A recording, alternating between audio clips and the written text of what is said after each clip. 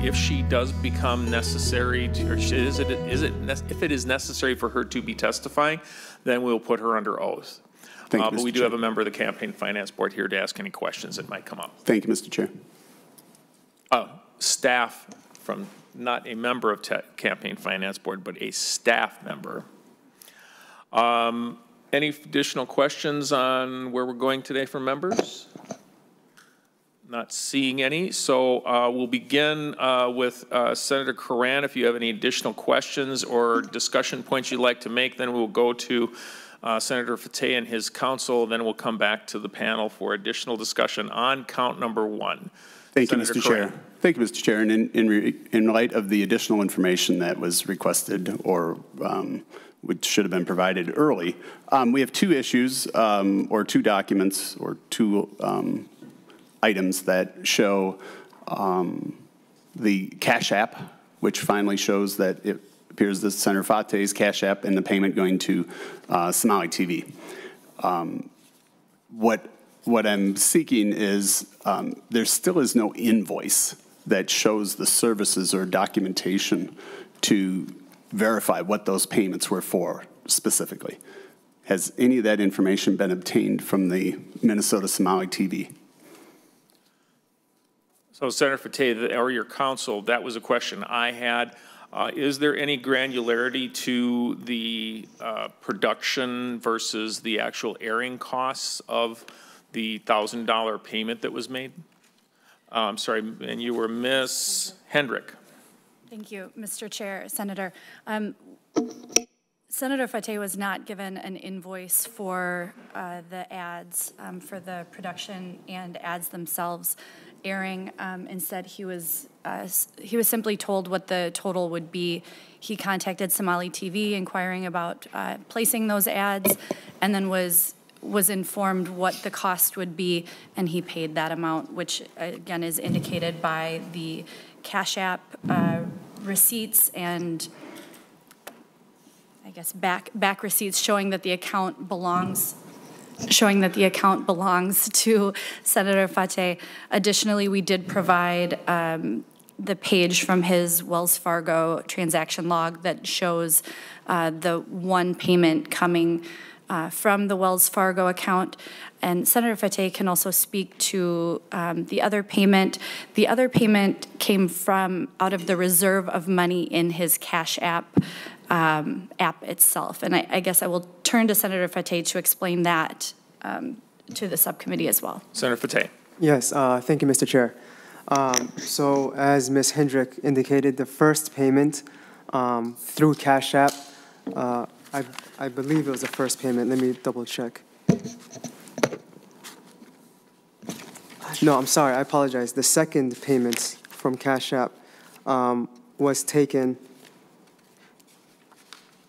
No, I apologize. The first payment was taken out of Cash App for June 20th, from Cash App out of the Wells Fargo account because there was no money in the reserve.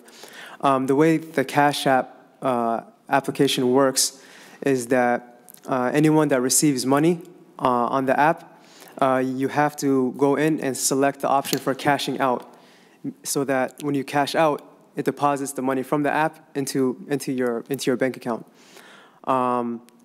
If you don't do that, then the money sits in the application and you're still able to use it.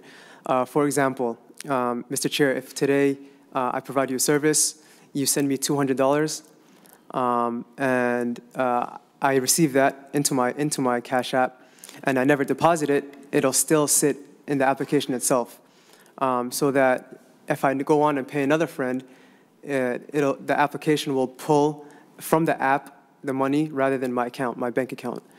So the money is still there, it just sits in the app rather than in the bank account.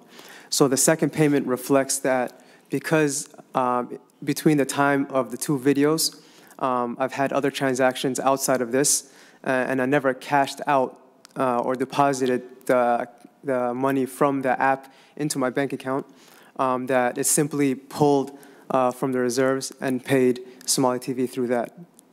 So, Senator Fateh, then you just actually brought up an interesting point. How many videos did you pay for? Now it seems as you have paid for 2 different videos, or was it one video playing multiple times?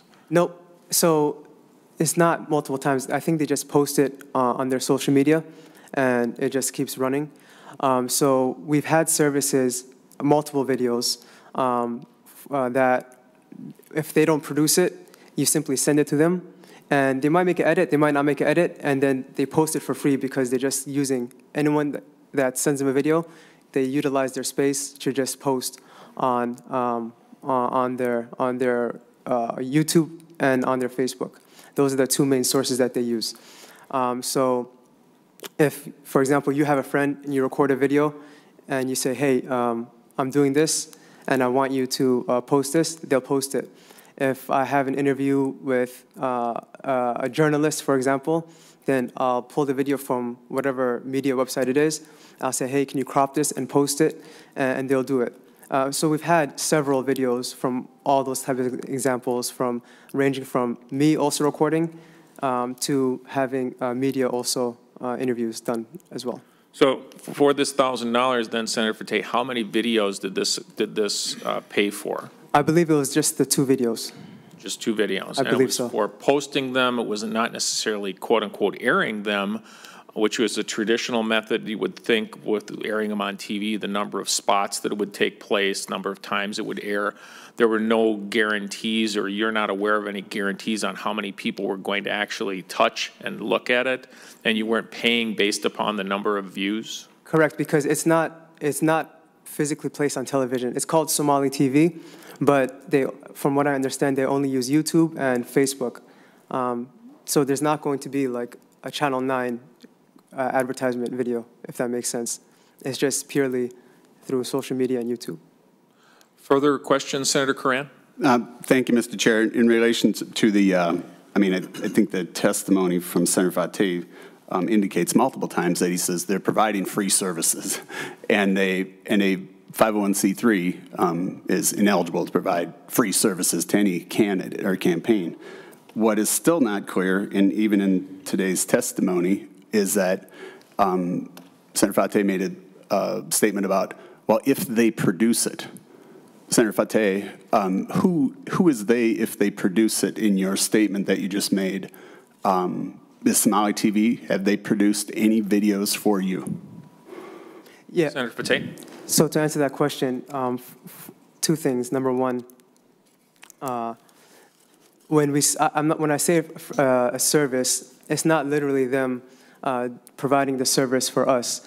They can pull media or other videos and post it on their website, their Facebook, and their YouTube. So they're not doing the work of recording a video, chopping it, editing it, and posting it. So if I say, for example, hey, this is just for the first part, what Senator Cran's mentioning. If I say, like last time I had a WCCO video interview, they saw it, they cropped it, and they posted it on Somali TV saying, interview from WCCO. That wasn't them producing it, that wasn't them recording it, that was WCCO doing that, and they posted that. For the second part, when I say producing it, they recorded the video, they edit it, and they sometimes even provide translation services. For example, if I'm not able to say something in Somali, they can do that also. And this is beneficial for the community because the community, especially the elders that don't speak English, they rely on Somali TV to get their news, to know what's happening in terms of, for example, COVID response, all of the above. To that point, Senator Champion. Thank you, Mr. Chair. Just for clarity, Senator, it is my understanding that you were saying that there were 2 videos that were posted on Somali TV and that you paid for them in large chunks, right? So like from X date to X date, there's just a fee that's paid in order for that video to be posted on the Somali TV channel. So first of all, I want to know if that's correct. And then my second question is, you've been talking a lot about editing videos and who's producing the videos. And so I want to know for clarity, did your campaign prepare the video and then just and submitted it to Somali TV? And if so, who then is responsible for the disclaimer or the lack of disclaimer on the video? Thank you. Senator Fateh. So can you repeat the first question again? I apologize. Senator Champion. So the first question is, I believe that you talked about that the two different $500 payments were for your video being posted on Somali TV, and that it wasn't per time it ran. It was just that it's posted there and people could go there and view it. And so I wanted to make sure that I had that correct, that it was that the $500, the first $500 payment was for that video to be posted on Somali TV from X date to X date. And then the second payment was from X date to X date, especially if there's no guaranteed runs and ads. I just want to make sure, first of all, the first question is whether I got that correct. Senator Fateh. Correct. So it's to produce a video and to post it. They produce it and they post it. But there is no start and end date. They just put it on Facebook, for example, and it runs indefinitely. I believe they might have over 100,000 or so followers. There wasn't any question on my side who would see it, how many people would see it. I know a lot of folks use them as a way to get their news, for example. So it was a good idea to use it for that outreach. Senator Champion. Thank you, Mr. Chair. So when you say produce the video, I just want to make sure that we're both using the same language. Producing a video usually means, to me, writing the script, having a storyboard, you know, getting any B-roll, and producing a video, a finished video. Mm-hmm. So are we on the same page with what you mean by producing a video? That also includes editing. So. Okay. So can you just clarify whether I have that definition correct? Senator Fateh. Yeah, that's correct, except for the script part. So I came up with the wording of the videos. They recorded it, and they provided the editing. Now, as far as the disclaimer issue, they're the ones that recorded it and produced it, but ultimately the buck stops with me. It was my responsibility to ensure that it got placed on there. And that was my mistake. But in terms of the service that was provided, it's the production, meaning they record it, they edit it, and they post it. But I'm the one that determines what I'm saying in the video. For example, I'm the one that writes the script. They don't do a storyboard. They don't do a script. At least in my situation, they could for other videos, but not for this campaign. And Senator Champion. And Mr. Chair, thank you. And so with that being said, did you have an opportunity to review the video before it is posted? Because usually you have to sign off on the product and really make sure that it truly represents what you want to be posted or placed in the public. Did you have a chance to review that? Senator Fateh. To the best of my knowledge, I believe that it was probably edited 3 or 4 times. It was edited multiple times. So yes, I would say yes. Senator Champion. And just to be clear that you said it was edited, which makes sense, right? Videos have always been edited. You want to make sure that it's right. But you had a chance to view the video before it was finalized and then posted on Somali TV. Is that right? Senator Fateh. Yes, from what I remember, it was finalized in terms of before we didn't put a logo on there yet. We didn't put like any music on there yet. I remember that one of the videos, the main concern was how good my Somali was, because I'm not really fluent in Somali, for example. So those were the types of concerns that we were having in terms of the editing, not really so much as the logo or anything else like that. And then Senator Champion. I don't know if this was covered, but it was probably covered because I had to step out briefly, so my apologies for that. So did you all talk about, I know you had said before that you had an oral contract and not a written contract. Correct. Can you tell me the terms of your agreement with Somali TV? Senator Fateh. Yeah, it was a payment for providing the service, meaning recording the video, editing the video, and then posting it on their social media.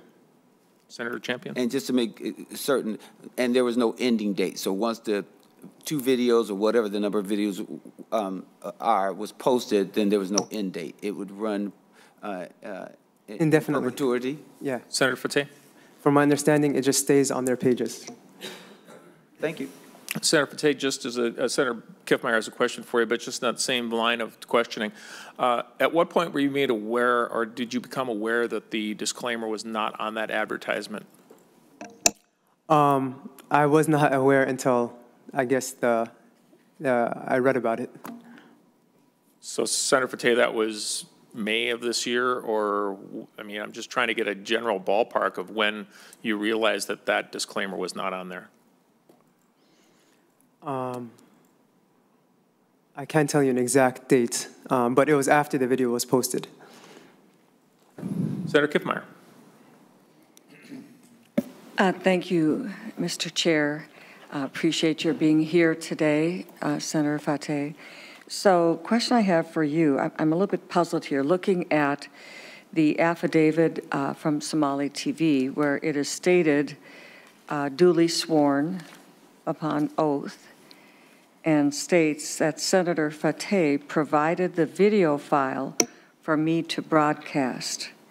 It doesn't say anything in here about recording, editing, adding translation. It says here that you provided the video file for broadcasting. That's at odds, what's being stated here under oath and what you are stating. So when you say they recorded, you're referring to Somali TV, is that correct? Senator Fateh? Correct, and from what I understand, that is not part of the 2 videos that were provided. There was a video file I did send to Siad well after the campaign to post on Somali TV, which he did. Senator That was not Kiffmeyer? related to the 2020 campaign. Senator Kiffmeyer. Thank you, Mr. Chair. So again, in their sworn affidavit, it states here June 20th, 20, and July 4th, 2020, and that is the election was held in November of 2020. So these ads are, again, according to this sworn affidavit, being published, broadcasting prior to the election in November. So it doesn't seem to jive with what you're saying, Senator Fateh. Senator Fateh? Maybe you could just clarify that. Senator Fateh? Or Thank you, Ms. Mr. Hendricks. Chair. Senator Kiffmeyer, I'll turn to Senator Fateh to also answer, but I believe I can clarify. As Senator Fateh has testified today and then also at the hearing last week, there were the videos, the paid advertisements that we've discussed that were the 2 different $500 payments, right, for the aggregate of the $1,000 paid. So those 2 $500 payments, as he has testified, that was paid to Somali TV for the filming, as he's already just testified, what he means by production in this instance, as we've gone over with Senator Champion as well, for the filming, editing, and then posting of the campaign ad videos. As he's also testified, there was the video of an interview he did on WCCO that was also sent over to Somali TV. And that was, as Senator Fateh has explained in his testimony today and last week, that was part of the service that Somali TV provides to the Somali community of giving, translating and reposting news that's in the community so that members of the Somali community within our larger Minnesota and Twin Cities community can also understand and benefit from the journalism that's out there through other sources. So there were videos that Somali TV has posted for others of their own accord, and also for Senator Fateh with including this WCCO video he's testified about, which it seems that that's what paragraph 9 is referring to. And then in paragraph 10, I will note that in 10 and 11 of that same affidavit, Syed Salah goes on to say that he was asked to post a disclaimer on the video. He forgot to post a disclaimer. Again, I think that that also speaks to production work on other videos. Again, I'm going in and seeing what he said, you know, but again, I don't believe that the affidavit is in any way at odds with the testimony that Senator Fateh has given, unless we just pick and choose specific lines or specific things he said. In sum total, I don't believe it is at odds. Senator Kiffmeyer? Thank you, Mr. Chair. Well, I'm taking the statement right here. You've added some interpretation here rather liberally, adding information that doesn't jive with the actual sworn affidavit. Sworn affidavit has provided the video file for me to broadcast. The video file is specific to number 6. By the plain reading of these facts submitted right here under a sworn affidavit. Statements today from Senator Fateh are adding recording, editing, translating, producing, they recorded and so on, and has stated to me today.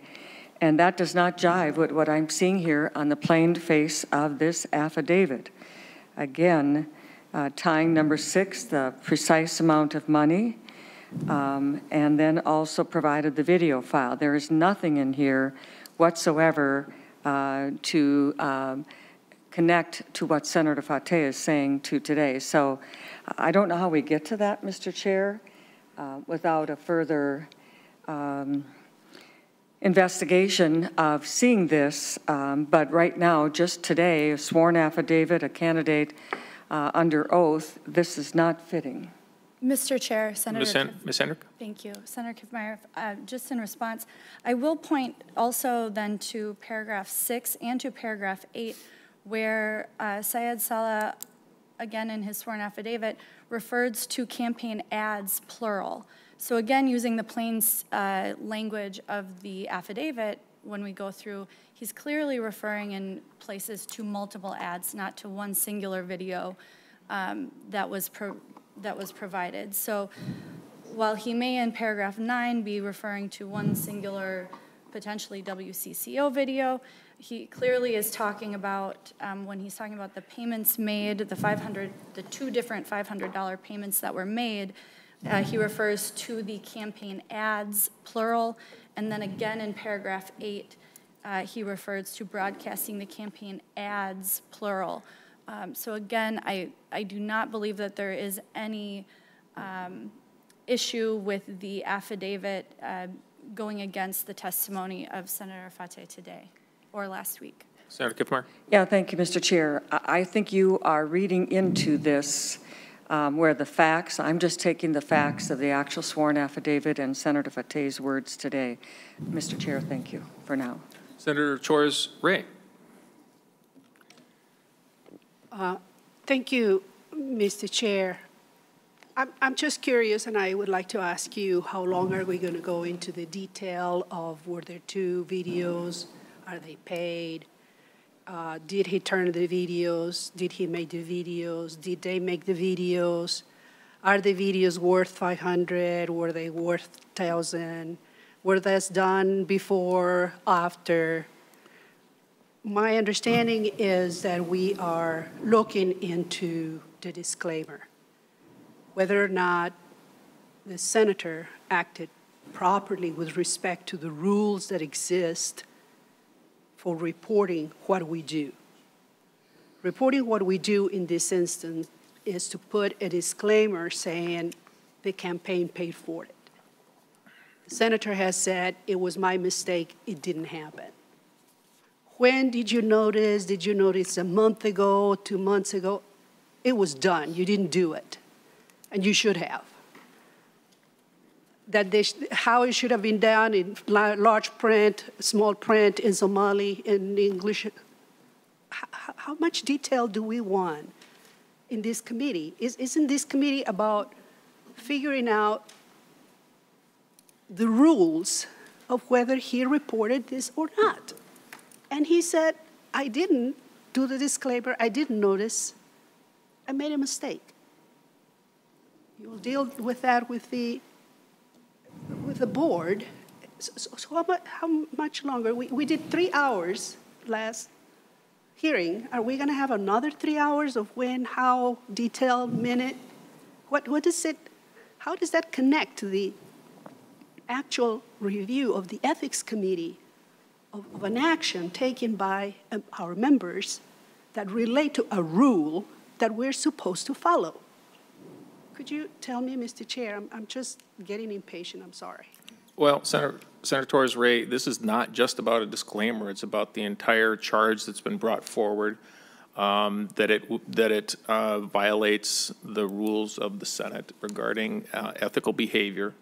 I think, Senator Torres-Ray, a written contract that would have stipulated what was happening, or at least some documentation from Somali TV, may have made a lot of our questions moot.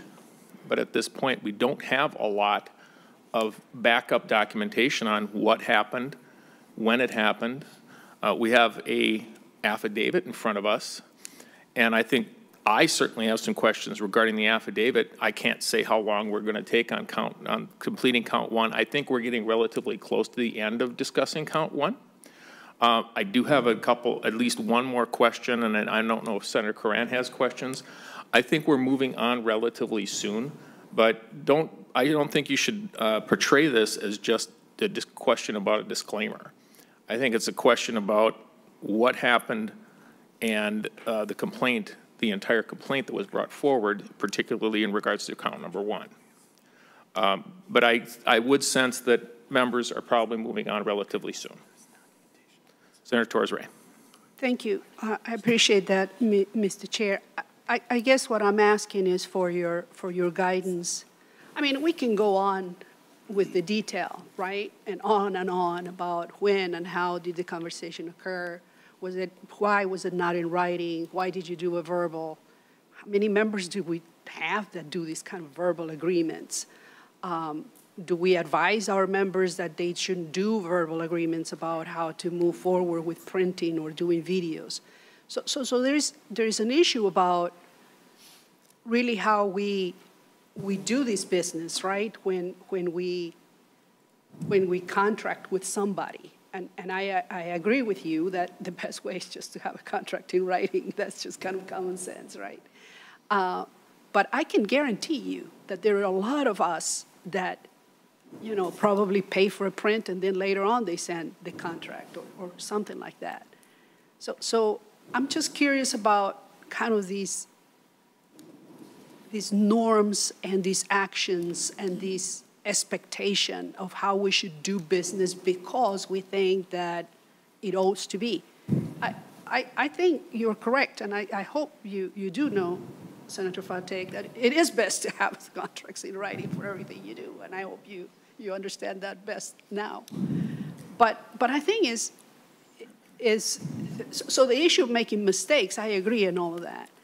But my question is, to us, you know, as an ethical question of, you know, how that translate kind of that norm into violating a rule and how you best do business versus violating a rule. The rule that was violated was not to put the disclaimer. The action was very unwise. And then, you know, it shouldn't. So I think I'm trying to get to, you know, how much detail about the unwise of, you know, having done it this way or the other way versus violating a rule. To me, there's a difference. Violating the rule of not putting a disclaimer, that is required. It is required that you do in writing and put everything with a vendor. I do not know. I think it's wise that you do that. Is it unethical that I didn't have a full contract that says you specify, you know, how the price of this video, specify that the video is done on-site or not? I don't know. I guess I'm asking, Mr. Chair, how long are we going to go into those two directions as an ethics committee, as members of the ethics committee? Mr. Chair. Senator Coran, let me briefly answer Senator Torres-Ray. I think I said at the last meeting that we had, and I'm going to say it again now. This is not necessarily to prove guilt or innocence.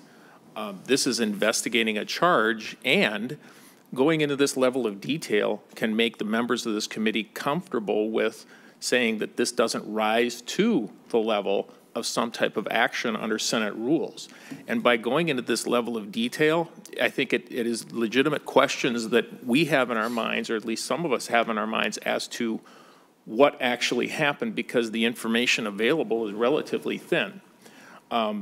You could maybe equate this to a glass being half full or half empty.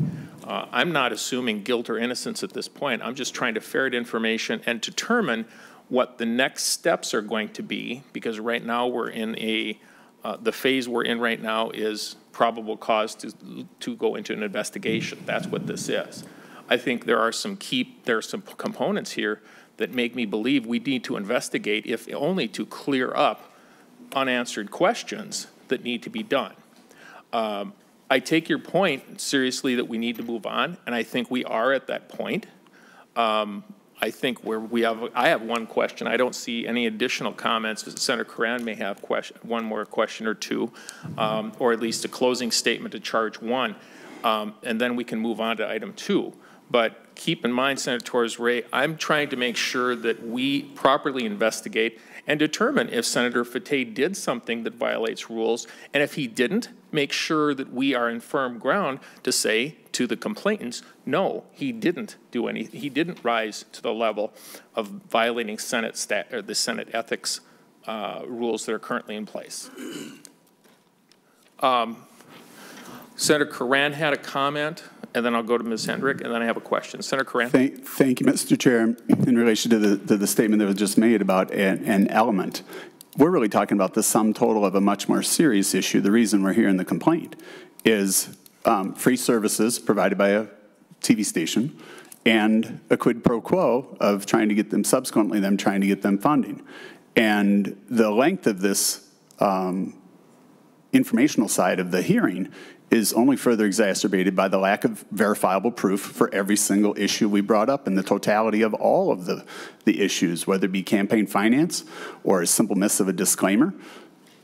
Those could happen once with an inexperienced campaign or a constituent running or anybody running for office. The totality of all of these are not simple mistakes. And so they're willful omissions when they all are omitted or not complied to from campaign finance to be able to provide verifiable proof of what the payment is made, as well as an invoice. There are so many standards, and Senator Torres-Ray, you keep mentioning the standards. These are basic tax law standards in requisite to a business and their need or legal necessity to function, as well as campaign finance is very clear. And again, the simplest standard that we actually have to can comply with as an elected official or somebody seeking an office. And so Senator Fateh's not provided an invoice. And you say, well, it would be nice. It's been over a month. An invoice could be easily obtained. In fact, an IRS statutes require it, that those transactions must be obtained and the details and the items of service purchased must be maintained for a period of time. So it is not this one particular element. The lack of proof has continued to drag on, and the continued testimony continues to divert that these are simple, should be simple, easily verifiable. But when the totality and sum of all of the things that are comprised of this complaint, without the lack of clarity, that's why we're here today and continuing to discuss the detail to try and find out what really happened. And we keep being diverted from factual information about a particular video and statements that are made that these are services provided free of charge to the community. You know, some of those things would be true if you're a TV station and you're doing for the greater good. Not true when you're a candidate and you're providing details and content for them to run on your behalf. There are laws that dictate those behaviors. So if the TV station wants to operate as a public service and offer great news on their own behalf, that's true, unless the senator provides the video on their behalf to run on his behalf. That's no longer a community good and a public service, but actually falls within the campaign finance rules and laws. And so nothing today in this proof of information is provided any verifiable proof to be able to discern what was supposedly provided free and those that were directed by and approved, even in the disclaimer phase. It's a simple thing. He provided the final proof and they added for the productions that he worked with them, and it still wasn't done. Again, that's not the only issue. It's just a series of issues that make every video or every service, whether posted on the Facebook and or on YouTube, makes it indiscernible between whether this is a public service and they're going to operate as a public service in a TV station, whether they call it a YouTube channel or not, or they're providing services to a person seeking office and they fall under campaign finance. That's what we're talking about. And it really goes back to the free services in that violation, in addition to the quid pro quo, and these are just elements of it. So, Mr. Chair, I also have questions. Senator Coran? First off, Senator Coran, I'm going to take that as a final statement because you pretty much blanketed the whole gambit. So if you'd like to ask, how many more questions do you have, Senator? Mr. Chair, I have two very quick questions. Okay. Senator Coran, and then Ms. Hendrick, you're going to be able to get to speak. Don't worry about it. Plus, I'd like to make sure you get a final statement because in respect to Senator Torres-Ray, I think she's right. We do need to eventually move on. So Senator Coran has 2 questions. I have 2 questions, okay. Senator Coran. And Mr. Chair, so in summation of complaint for 1 and 2, I would like to withhold until the end, and we will do a final summation of the entire, because they're interlinked. For the entire case, yes. But for closing section 1, you pretty much covered the bases. That is correct, Mr. Chair. And so with the lack of an invoice, so it's been a month since this complaint has been filed. Senator Fateh, when did you request an invoice detailing to support your claims that you've made here today from Somali TV? Senator Fateh or Ms. Hendrick? Thank you, Mr. Chair. Senator, Senator Fateh did, and we did request any sort of documentation from Somali TV that they had. Obviously, we can't, they're their own business, and we can't force them to create any document that they do not already have or would not already be creating. To respond briefly as well, Senator Coran, I know in your summation you talked a lot about Somali TV. Again, I think that that is another area where actually this conversation has been diverted a number of times, where we're talking about how a business runs itself versus, again, allegations against a senator when he was just in a campaign and not yet sitting. But again, Senator Fateh, we as his counsel, the subcommittee, unfortunately, none of us have control over Somali TV to make them run their business in one way or another or provide documentation if they don't have it. Senator Coran. Mr. Chair, yes, my statements are in relationship not to procedures of a business and their choice, but to actual federal law. So it's not that complicated. And so I've made no deviation from the path. So I wasn't clear. You did not request an invoice from Somali TV? Ms. Hendrick? You did or did not? Mr. Chair, Senator, we have requested information from Somali TV if they had anything along the lines of an invoice or anything else that would be useful, obviously, and we have provided what we have. Senator Coran. Mr. Chair, along those lines, so you did request it, and he was unable to obtain it because of some complexities in getting an invoice for what services. So they refused your claim, or they refused your request. Senator Hendrick, sorry, Senator, I've upgraded you. Ms. Hendrick. Or downgrade. Or downgraded. Mr. Chair, Senator, again, we have provided to the subcommittee what we have in our possession. Senator Coran. Mr. Chair, and that's a no, they did not ask. And so with that, but they did ask for an affidavit. Was that affidavit provided willingly by the same person that you didn't ask for an invoice? Ms. Hendrick. Mr. Chair, Senator, I believe you are misstating my statements. Again, I have indicated we provided what Somali TV has provided to us. And yes, we did ask Syed Salah if he would be willing to provide an affidavit. Again, we wanted to have as complete a record for the subcommittee as we could. Mr. Chair, quick follow-up so with that issue, I'm fine. Moving on to the next question. On the payments from the Cash App account, it was stated that it was made from a reserve. Senator Fateh, how did you know there were $500 in reserve to be able to make that payment out of reserve? Senator Fateh? Thank you, Mr. Chair. So the way the app works is that if there's nothing in the reserve, it'll pull it from your bank account. And if there is, it'll pull it from that reserve. So pointing at both receipts, page number 4, if everyone has the same page numbers in the evidence, it shows destination marked as cash rather than page number 9 that shows Wells Fargo as the source. So it pulled from my account on one transaction because there was no reserve in the app versus having a reserve in the other transaction. Ms. Hendrick?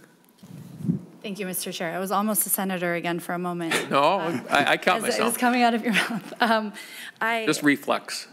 Mr. Chair, based on your facial expression for that, I just thought I would make a go at explaining the Cash App as well.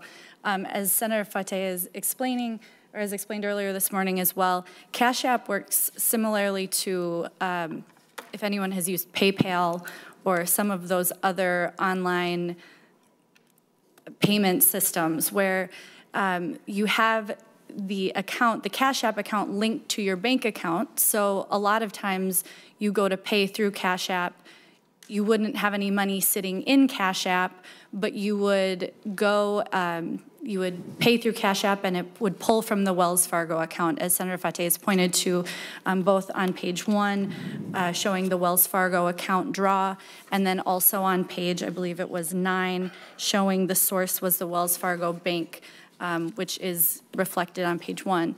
However, you can have money sitting in Cash App, so Senator Fateh wouldn't need to know that there was a balance there, but if he, for example, this was his personal Cash App account that we've already discussed was accidentally used, if he had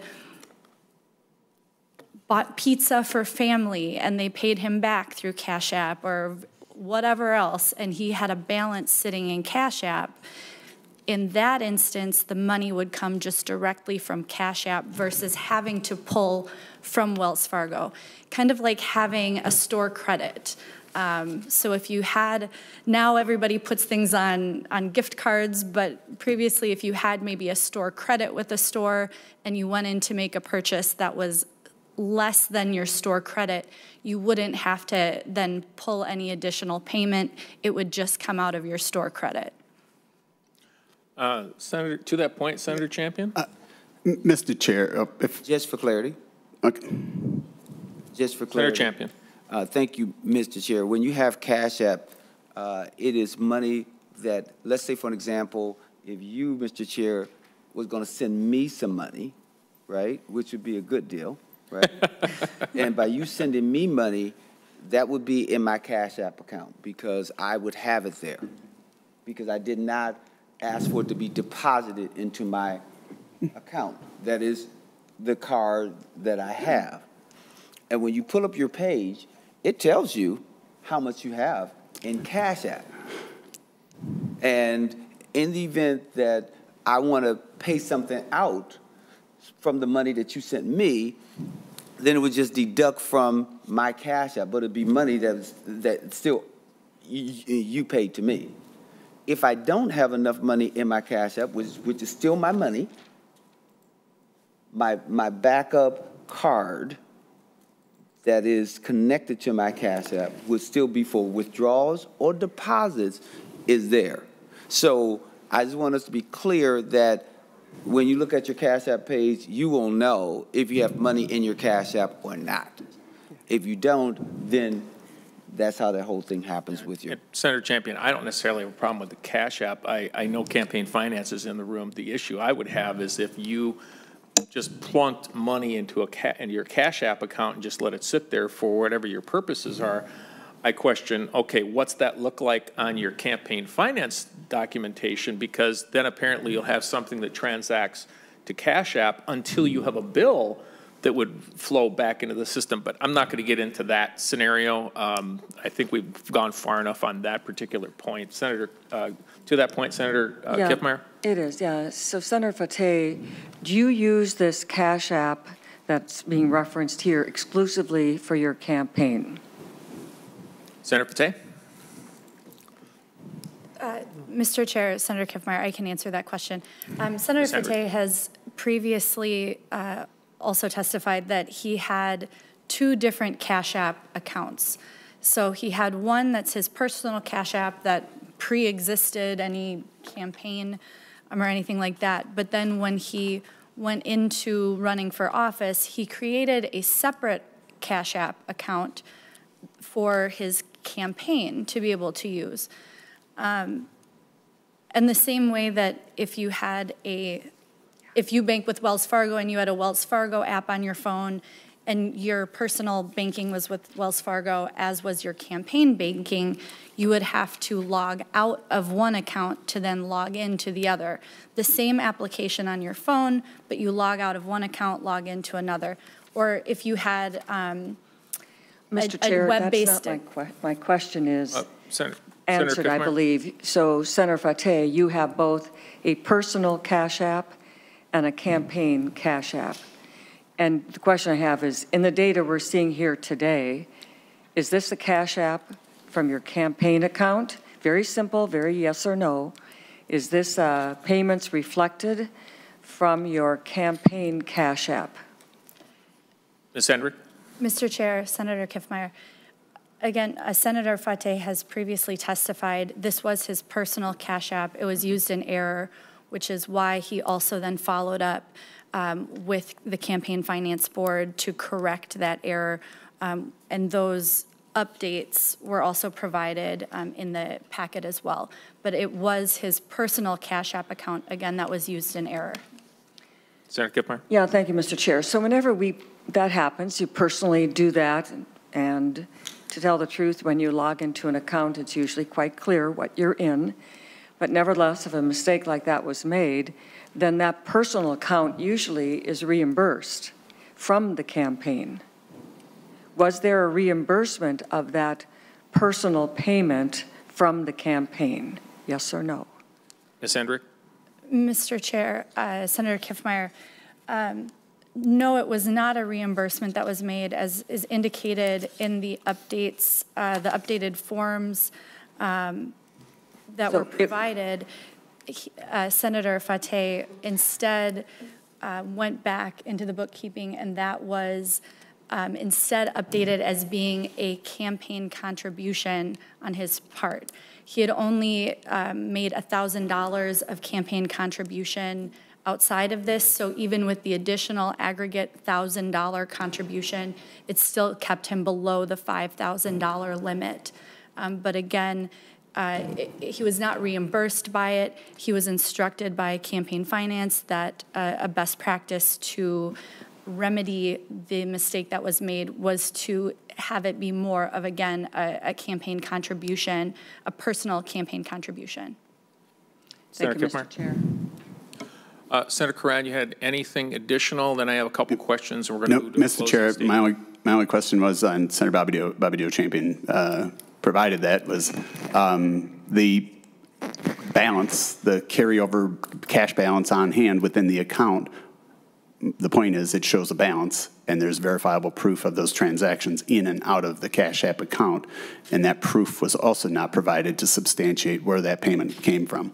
Again, the lack of clarity on all of these transactions that have verifiable proof. That's the beauty about electronic transactions, is they record all in and outbound transactions. And without providing that proof, again, they had a month to be able to provide the supporting documentation to support their claims, and it has not done that. Two brief questions that may be relatively simple to get through.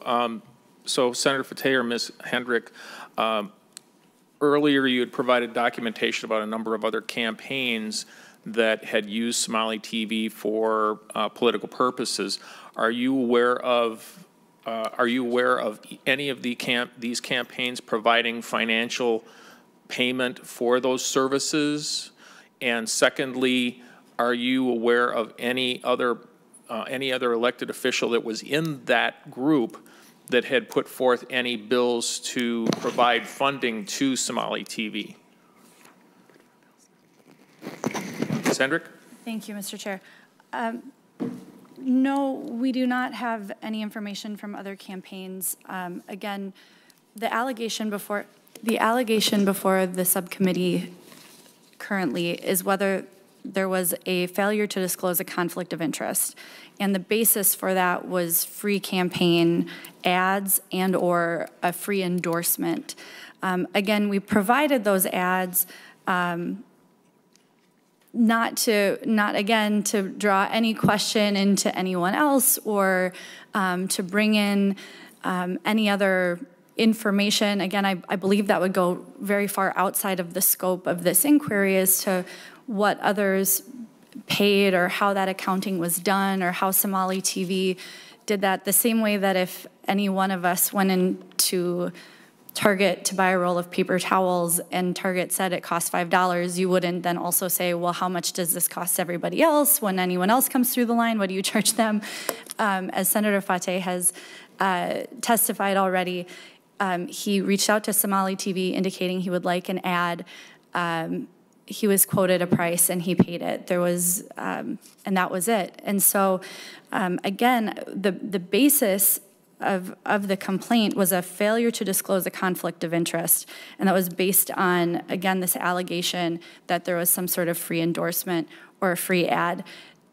Last week and today, we've provided evidence that this was not an endorsement. We, again, while the language was missed and Senator Fateh has taken ownership for that, again, those ads had the same form and looked the same, looked like an ad the same as everybody else's ad. So while that was missed, again, it was in the format of an ad.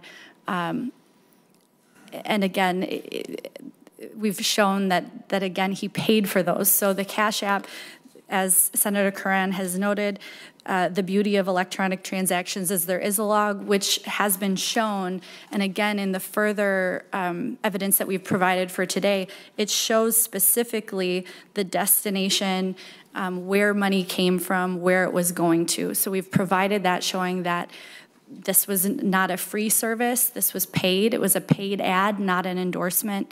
And so again, going to that complaint that there's a failure to disclose a conflict of interest, the basis for any sort of conflict of interest, any sort of quid pro quo, we've shown there is not a basis for that because of the fact that this was a paid ad, this was not an endorsement. And again, the further investigation that's been brought up would not change anything about the evidence that we have before us today, showing, again, that this was paid, that it was an ad, again, not a free endorsement, not a free service. The further investigation that's being discussed is invoicing best practices for Somali TV and some of these other things.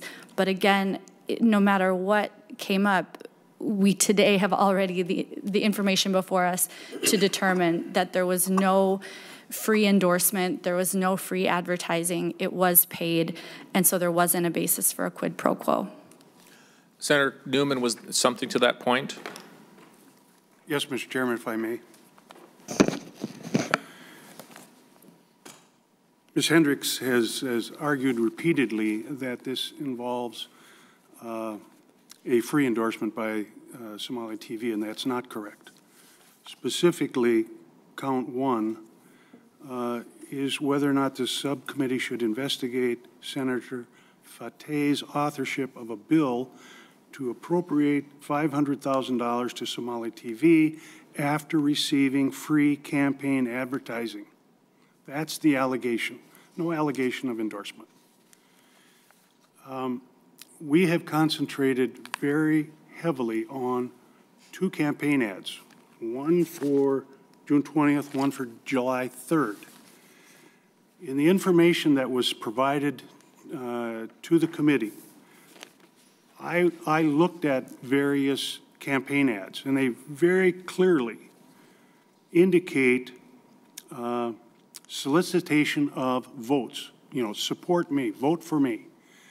And I see an ad for February 3rd, 2018, June 14th, 2018, February 2nd, no, I'm sorry, January 25th, 2018, February 20th, 2018, May 9th, 2020, August 11th, 2020, and then, of course, the two ads that we've been talking about. My question, Mr. Chairman, to Senator Fateh, did you or your campaign pay Somali TV for any campaign ads or production of any campaign ads other than June 20th, 2020 and July 3rd, 2020? Senator Fateh, do you understand the question, and would you like to answer that, or is that Ms. Hendrick? Ms. Hendrick? I guess I would appreciate the question being, Mr. Chair, I would appreciate the question being rephrased. I'm unclear on what is being asked. Ms. Hendrick, Senator Newman is asking a question regarding additional videos that have been put up onto Somali TV. Senator Newman, will you rephrase the dates again, please? There are additional videos that Senator Fateh has posted on Somali TV. Senator Newman. Yeah. And these are all this is all videos that were provided to us, I think by Senator Fateh, but I know that Ms. Havisto has disseminated this information to all of the committee members. And I went and I looked at these videos, and the dates that I'm coming up when I looked at these videos, and they appear to me to be different videos. February 3rd, 2018, January 25th, 2018, February 20th, 2018, May 9th, 2020, August 11th, 2020, and then, of course, the two ads that we've been talking about extensively, June 20th, 2020, July 3rd, 2020. My question is really pretty straightforward and pretty simple. Senator Fateh, did you pay Somali TV for the production or posting of any TV campaign ads other than June 20th, 2020 and July 3rd, 2020? Senator Fateh. Thank you, Mr. Chair, and thank you for the question. We provided the information for the two videos and the two agreements that we had. As for 2018, I was a House candidate, so it's not relevant to what's happening right now. But at the same time, as I've stated before, there were multiple videos that was recorded by our team, whether it's a friend or a roommate or someone else that Somali TV could post. Yes, there are times that folks can provide a service, not a service, but a video, and in turn, Somali TV would post that because they're not the ones that did the recording. But as to which videos they recorded or I recorded, I don't have them in front of me, but there were videos, a lot of videos that, and interviews also, that I provided to them for them to post. But going back to the two videos, yes, they were responsible for the production, editing, and posting. So then, Senator Fateh, I have one additional question. So, posting on YouTube and Facebook has different eccentricities, I think you would say, versus having it on a TV channel. I think we've sort of established that. Most times when that happens, when you're doing an at-will or at-use application such as YouTube, you pay for having a higher or a guaranteed placement on the, in other words, making the clip more prominent when you do a name search on the application itself. Is part of the $1,000 that you spent or included in this also pay for higher placement of those quote-unquote advertisements or campaign support videos, were that to boost them? In Facebook, it's called boosting, and I've paid for it myself, and it's on my campaign finance report. Same thing goes with YouTube. Did any of this financing of this video pay to boost them or push them up as far as utilization when they do a name search? Senator Fateh? No, we didn't discuss any boosting or promotion in that sense. It was just simply posting. Okay. Mr. Chair? Senator Kiffmeyer. Thank you. To that point, in regards to the list that Senator Newman provided, this is relevant because it shows a pattern of conduct, of disregarding ethical conduct in regards to complying with the rules of which the Senate rules are ethical conduct of the highest standard, which includes state laws and Senate rules, but state laws as well. So a lack of compliance and a pattern of showing that this was something that maybe was done in the past and continued to do as a senator, that makes those actions in the House area, they are relevant to our hearing today. Thank you. I don't see any additional questions. Ms. Hendrick, would you like to have a closing statement, respond to that, and have a closing statement on count one? Then we're going to move to count two. Thank you. Ms. Hendrick. Thank you, Mr. Chair. Senator Kiffmeyer, just to briefly respond, what Senator Fateh, I believe, was mentioning in terms of things that weren't relevant were the 2018 ads that were listed out by the senator that were for the House race, because obviously any of the ads that his campaign ran when he was running for the House would not be reflected in any campaign finance here regarding his Senate run or anything of that nature. And so, again, the 2018 House race ads were not included in the complaint, or really are not part of his run for Senate or his time in the Senate. So again, when he's saying that it wasn't part of this, it wasn't really on point for this hearing,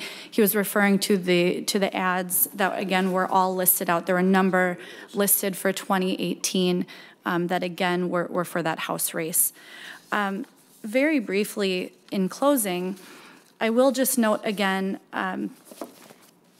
in complaint one, the allegations, again, state at the beginning, the title of complaint one, failing to disclose a conflict of interest, despite receiving primary election campaign promotion, and then using that as a basis for saying that the authored appropriation bill was a quid pro quo. I will note throughout the paragraphs of complaint one, in paragraph 5, it talks about an ad.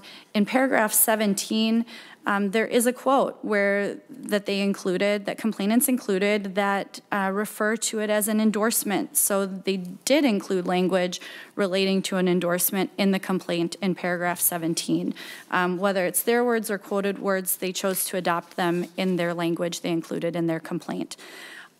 I will again note that in front of the subcommittee today, with the evidence that's been provided, with the testimony that's been provided, Senator Fateh has shown that, one, there was no free advertising created or given to him. He's shown he has shown that he has the receipts that he paid for this.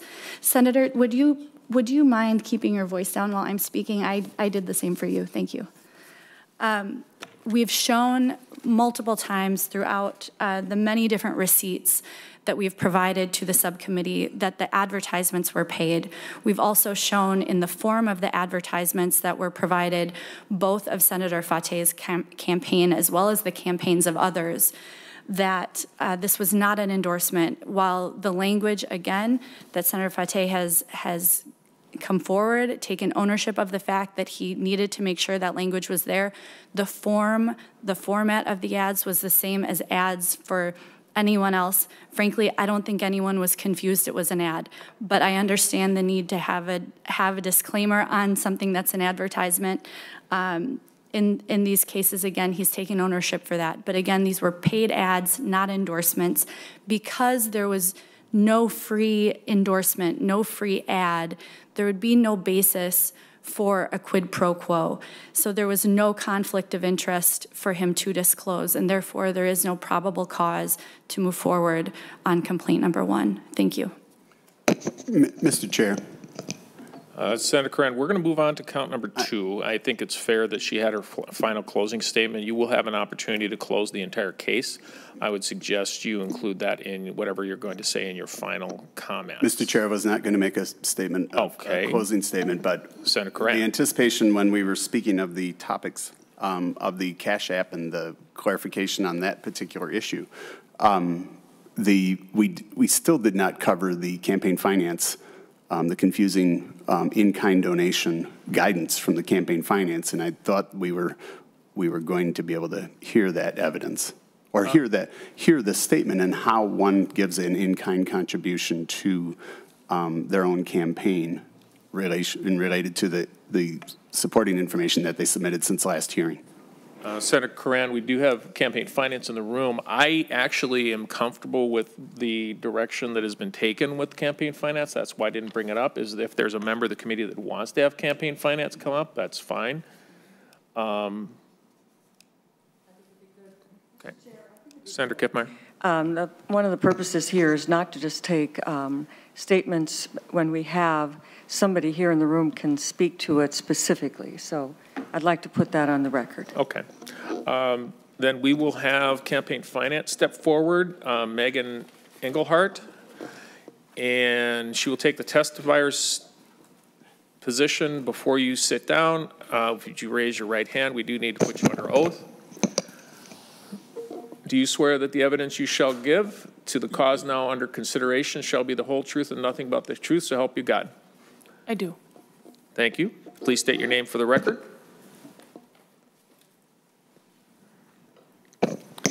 Megan Engelhardt, and I'm the Assistant Executive Director for the Campaign Finance and Public Disclosure Board. So just to cut to the chase, would you like to explain the documentation that was provided to us? I can certainly talk about generally in-kind contributions are fairly common. And I can specifically talk about the conversation that I had with Mr. Fateh, with Senator Fateh, because I was actually the person that assisted him in doing that, as luck had it. So generally, in-kind contributions are fairly common for most candidates. I think, especially this time of year, the easiest example is when a candidate is filing for office. They may have not formed a candidate committee, and they go to the Secretary of State's or their county, and they pay that $100 filing fee out of their own personal funds. And then when they pay that, then on the report, they're going to report if that's what they did, they paid out of their personal funds and they don't want to be reimbursed by the committee, it's an in-kind contribution to the committee and also a non-campaign disbursement. So they'll report an in-kind contribution to the candidate committee from themselves and then an in-kind expenditure, because whenever you have an in-kind contribution, you have an in-kind expenditure. Fairly common for candidates to do this. Maybe they forget the candidate handbook, the candidate checkbook or credit card when they are on the way to Target picking up water bottles for door knockers, et cetera. And candidates then record those in-kind contributions coming in and going out on their report. So if you want me to specifically address this, I can. Senator Fateh came in and asked to amend his report. Unfortunately, he did not have access to the software. So we sort of supplemented in paper reports and didn't ask him to redo the entire paper report. So that's why some are copies of his electronic filing where he used the CFR software, and others are pages. I did not speak to the senator specifically about what the purpose of the in-kind contribution. We spoke generally about if you pay for something personally for your committee and it benefits the committee, it then needs to be reported as an in-kind contribution. I think I probably did use the water bottles at Target because that is one of my favorite go-tos, because a lot of candidates do end up doing that. And the senator then amended his report and filed it, and I have to I forget the actual date, but he did file that in our office, and the amendment should be on our website. Ms. Engelhardt, I think you sort of solved the riddle I had, which was why it wasn't just called a cash contribution, because technically at the time it was a cash contribution, but it was an in-kind. You called it an in-kind because the campaign is not going to and will not pay back the $1,000 that the candidate paid. So that's why you called it an in-kind contribution, Ms. Engelhardt.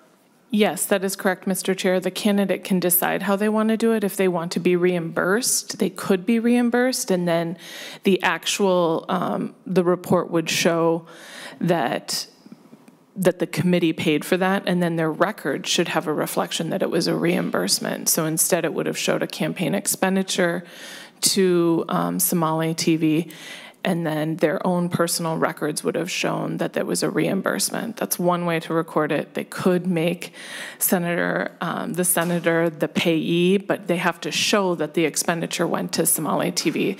So there's kind of several options for candidates to pick from. If they want to be reimbursed, they can do that. Several candidates, as long as they're under the $5,000, if they sign the public subsidy agreement limit that they could give to their own Senate or House committee, they choose to do an in-kind contribution and then in-kind expenditure. Question, Senator Torres-Ray. Thank you, Mr. Chair. Ms. Engelhardt, is Senator Fateh in compliance with the rules that the board has in place with respect to reporting and doing what he has to do now? Ms. Engelhardt?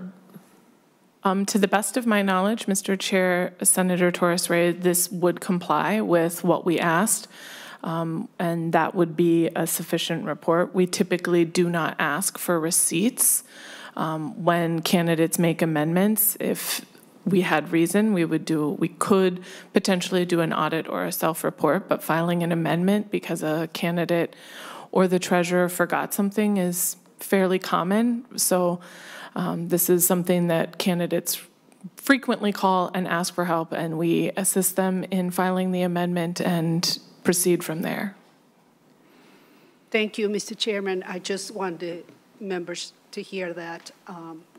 So he is in compliance. He has done the work that he has to do. Thank you very much. Senator Kiffmeyer. Thank you, Mr. Chair.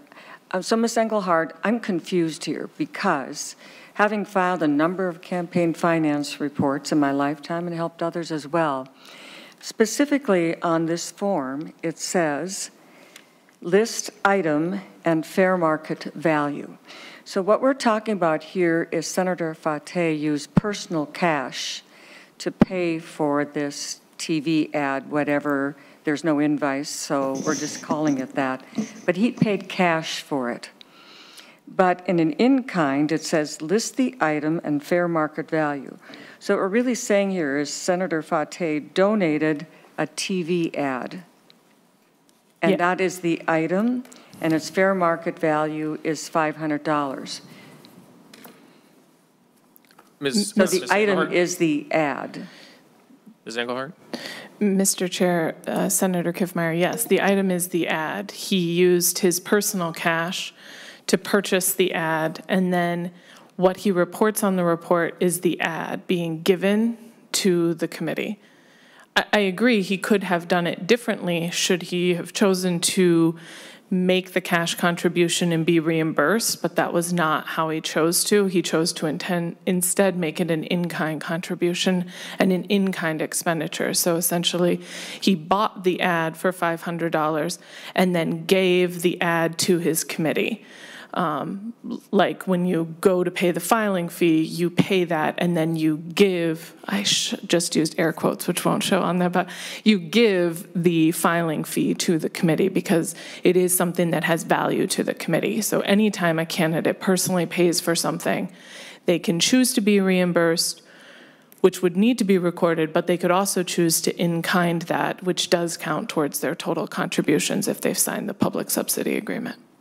Senator Kiffmeyer. Yeah, thank you, Mr. Chair. The reason why this is really important is because that's never been my understanding before. It's an item, and when this is related to cash, so I just really wanted to understand this. So he purchased an ad and then donated that to the committee. The reason why this is important, because other candidates may want to do the same thing.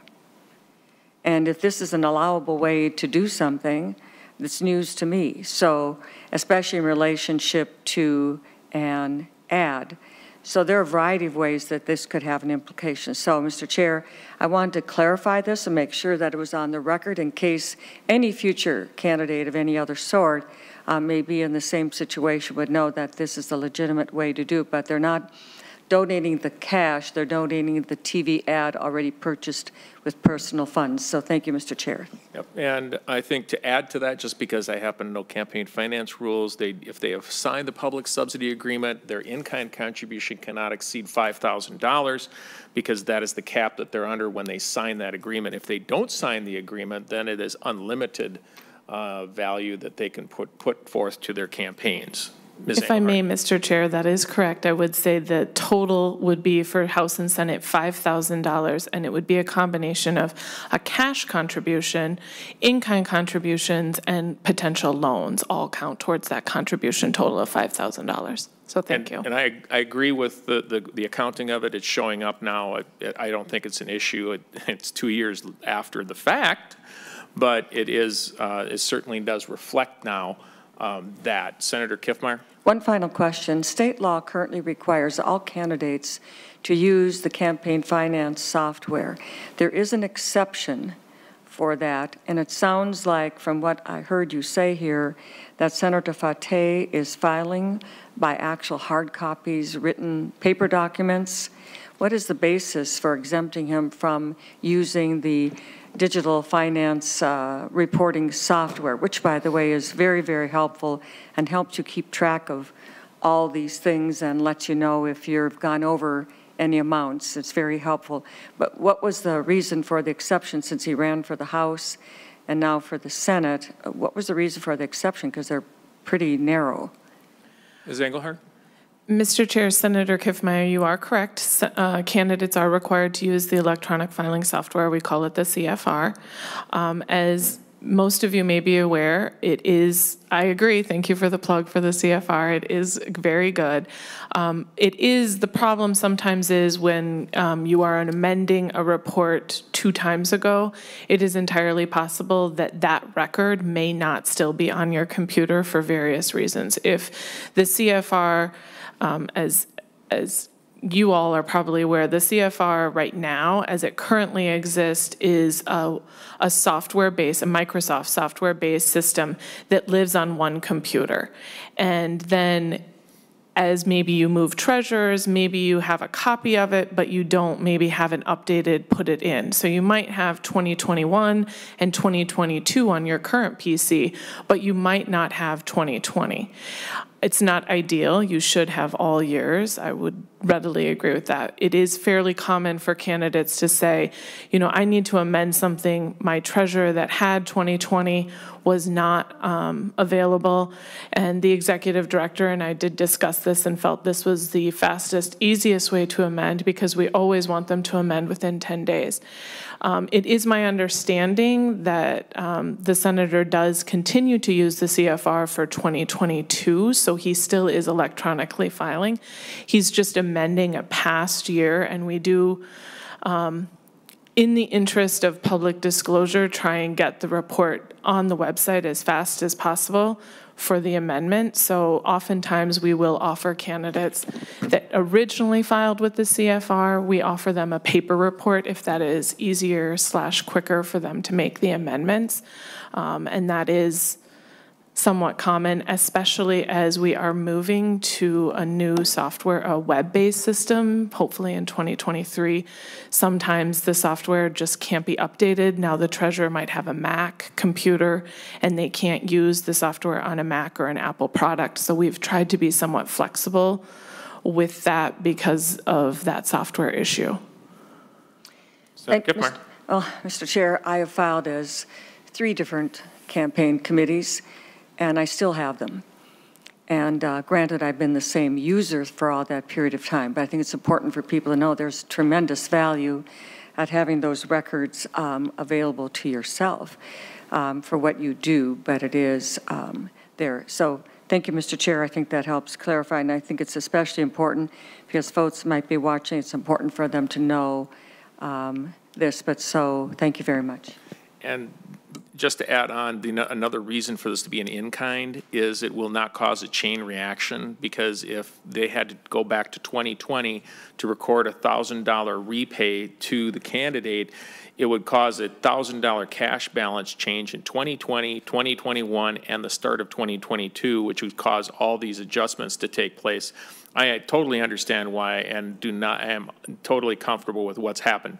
Though 2 years late, I'm totally comfortable with how the reporting has gone on this, and I don't have a problem with the reporting aspect of this. Senator Coran, did you have a question? Yeah, Mr. Chair, I think it was in the scenarios provided in which cash in kind are common. I think they are common based on the scenarios that were provided. Where you know, a candidate newly formed and/or a candidate who would seek guidance because they had to buy the pop or whatever on the fly.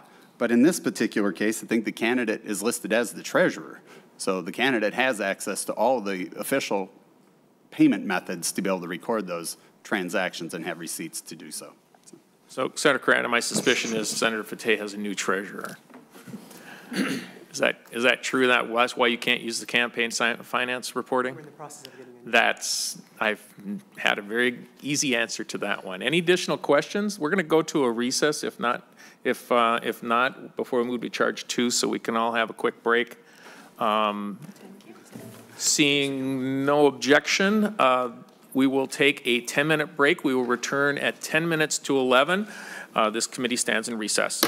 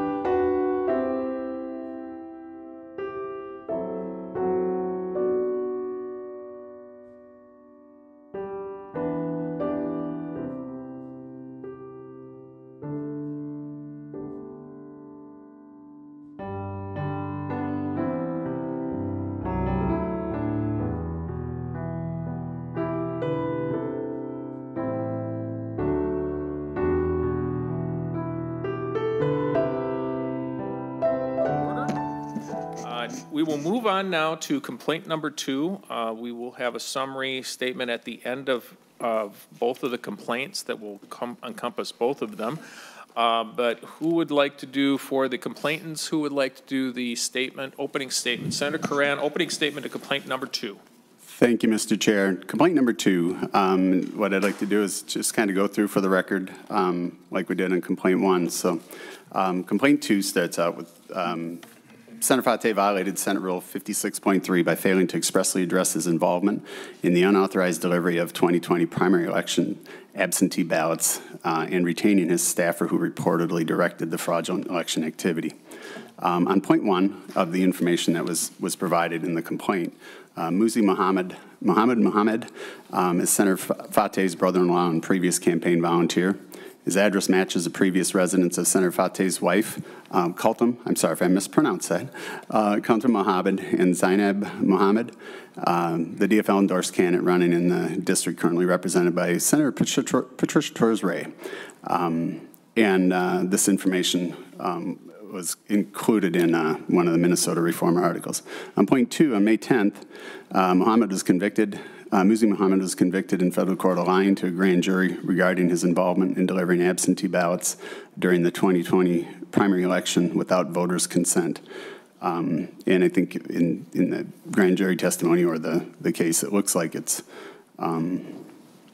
protecting those who actually provided him the ballots. Point 3, the FBI investigation into election fraud committed during the 2020 primary election included up to 80 witnesses. In the case's closing arguments, U.S. Assistant Attorney Kimberly Svensson stated, simply put, Mr. Mohammed didn't want to tell the grand jury where he got those ballots, so he lied. Again, followed up in a documented by a story in the Minnesota Reformer. Point 4, according to Sahan Journal, article dated May 10th, 2020, State Senator Omar Fateh says he's troubled by the convictions of his brother-in-law and campaign manager or campaign volunteer, Muzi Mohammed. Muzi lied to the federal grand jury about handling absentee ballots in Omar's 2020 primary campaign. Mohammed stated that a campaign official named Dawson gave him the list of 3 voters in question, whom he later acted as an agent for. Point 5, Senator Fateh's campaign manager and Senate legislative assistant is Dawson Kimmian. Point 6, Dawson Kimmian was placed on administrative leave from the Senate on May 11th, 2022. However, at the time, he was still listed as Senator Fateh's campaign manager, which I believe has recently been updated. Point 7, following the announcement of Mohammed's conviction, Senator Fateh released a statement. Our campaign's mission has always been to motivate and organize people in our district to participate in elections. In doing so, we are committed to upholding our state's election laws and processes. I'm troubled by the conviction. I'm more than committed than ever to organizing and governing to strengthen a fair and free democracy. Point 8, as elected officials, all members of the Minnesota Senate must work to ensure the integrity of the state's electoral system. Point 9, Senator Fateh's failure to unequivocally refute his personal involvement and or the involvement of his Senate staff following the federal conviction of Muzi Mohammed violates acceptance of norms of Senate behavior, betrays the public trust, and brings the Senate into dishonor and disrepute. So with that, Mr. Chair, that's the complaint, and I think we have just a few questions. So for opening statement, we'll go to Ms. Hendricks. Thank you, Mr. Chair. I want to start by pointing out what is not included in the allegations of complaint number 2. What's not included is there's no allegation of any wrongdoing on Senator Fateh's part with regard to any sort of election fraud.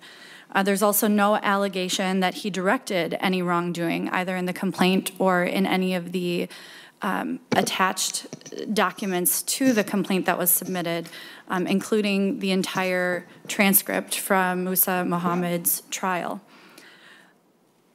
And there's also no allegation that he even failed to speak out against any wrongdoing that was alleged, where the complaint itself, when read plainly, includes the fact that Senator Fateh did make a statement against any sort of election fraud, indicating, again in his statement, that he is committed to upholding the state's election laws and processes, and after that was more committed than ever to organizing and governing to strengthen a fair and free democracy. In complaint number 2, there was nothing to express or admit because Senator Fateh had no personal involvement in any unauthorized delivery of primary election ballots, which I will note is not what Musa Mohammed was convicted of. He was convicted of perjury, but not actually a conviction relating to any specific election fraud activity.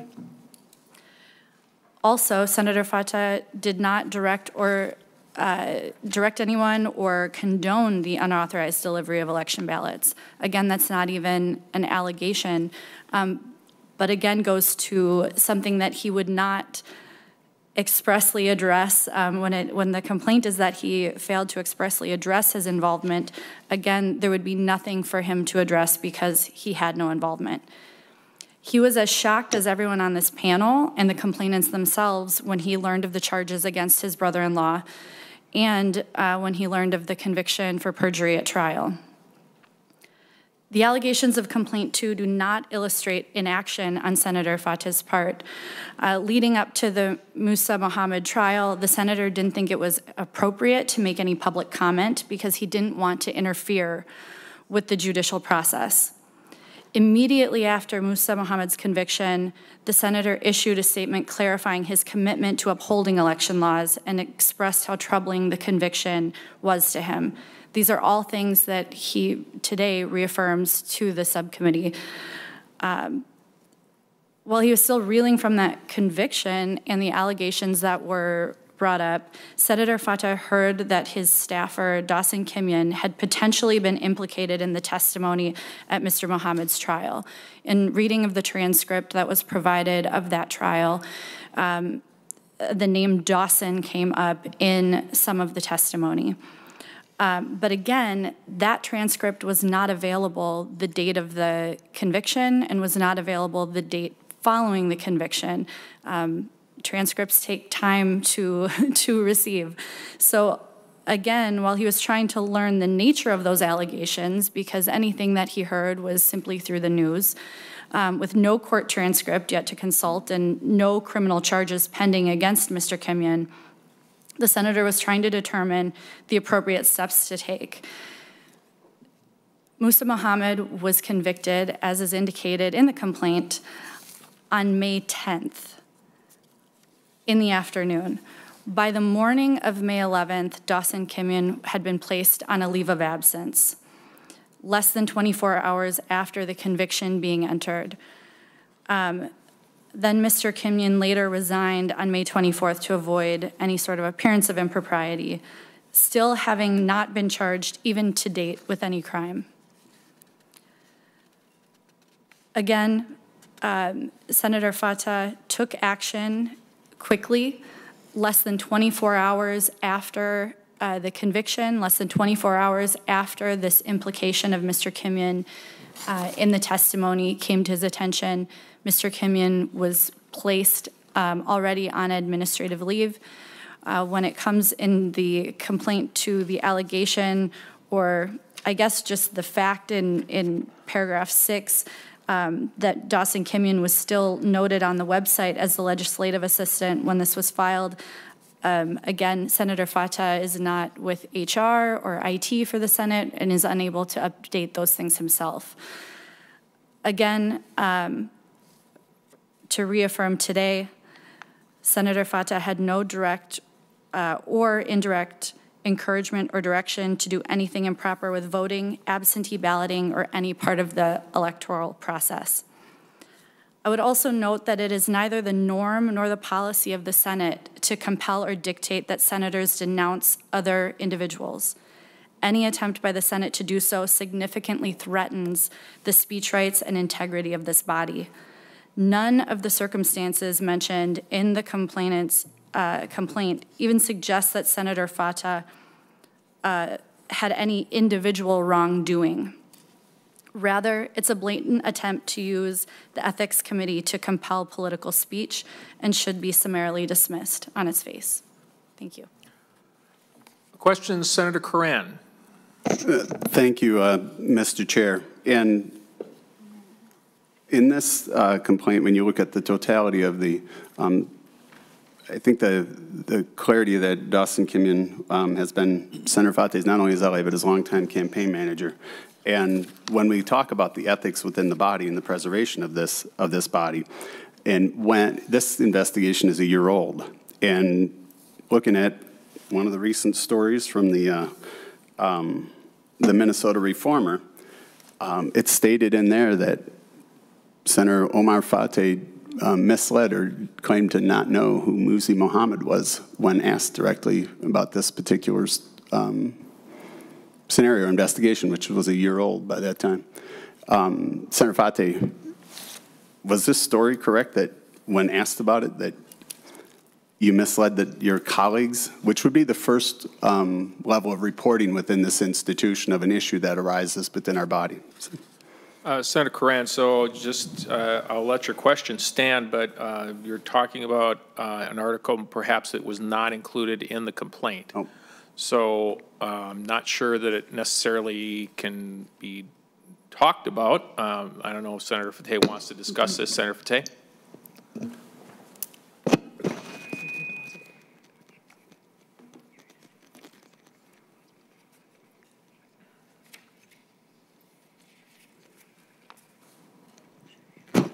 Senator Fateh? Sorry, yeah, you brought up my point that it wasn't part of the evidence, so thank you. Senator Coran, additional questions? Thank you, Mr. Chair. With the close relationship and I think some of the testimony that's leaked out in the from the grand jury, this is a year-long investigation involving multiple people who've worked very closely or within Senator Fateh's campaign office. Senator Fateh, this is an ongoing long investigation. Have you been interviewed by the FBI or appeared in front of the grand jury or have been subpoenaed on this particular matter? Ms. Hendrick? Thank you, Mr. Chair. Senator Coran, no, Senator Fateh has not been subpoenaed. Senator Coran?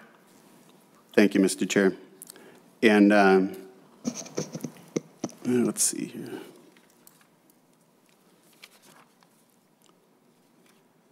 I got to make sure.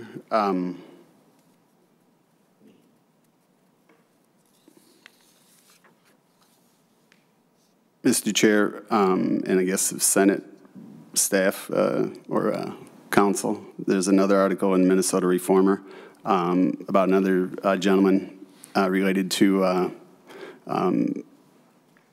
Mr. Kimyon, and as part of this testimony of Mustafa Hassan from the Minnesota Reformer, an article dated June 3rd, 2022, also states that he testified during the trial that he volunteered for Senator Fateh's campaign on the day of the 2020 primary.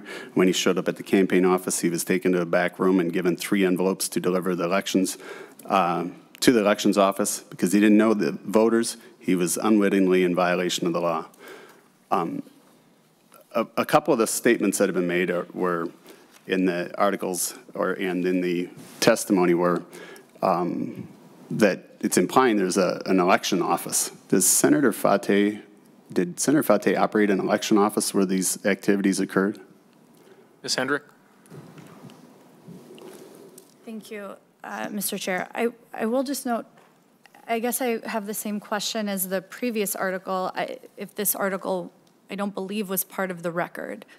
So I would, I guess, initially start by saying I think it's improper to bring it up today if it is not part of the record. I think it's a fair point to say you've not been prepared for that. So I think the answer is we don't have an answer for Senator Coran to that question. Mr. Chair, yeah, with that, Mr. Chair, then outside of that, all the testimony that's been published in a wide variety of documents have led that the scenario is pretty similar, that they were directed to an office who worked and volunteered on Senator Fateh's campaign, and that they operated out of an office in which Dawson Kimyon was also a part of. Does Senator Fateh, did he operate an election office during the 2020 primary campaign and 2020 general election?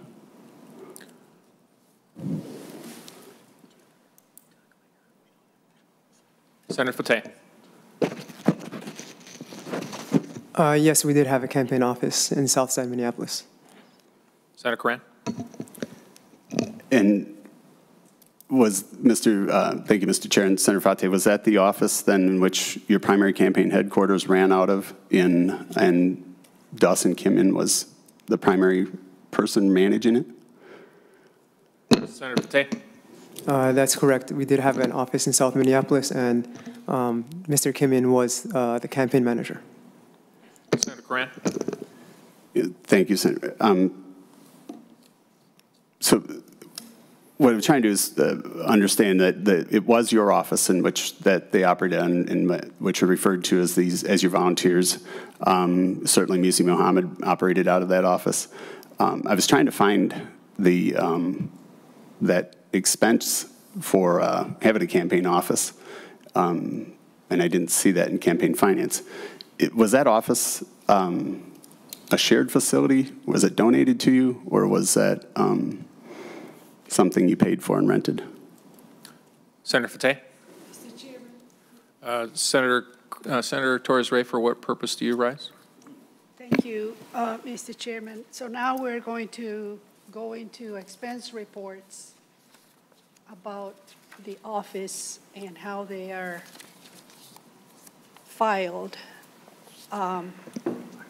What is the relevance of this question to the point that we're trying to make with respect to these ballots? We're going to go into the finance again. Who's paying for the finance and how is it reported? What is the relevance of that question, Mr. Chair? Senator Torres-Ray, I think that we are talking to the activity that took place regarding the voter fraud and its subject connection to the complaint itself. I think it's worthy of asking the question. I've already ruled a couple of times that there's items not in the packet that were out of line. I think this one is in line for discussion, and you can certainly debate me on that one. I guess it's a question that sort of relates back to count number 1 regarding campaign finance and perhaps a pattern that's taking place.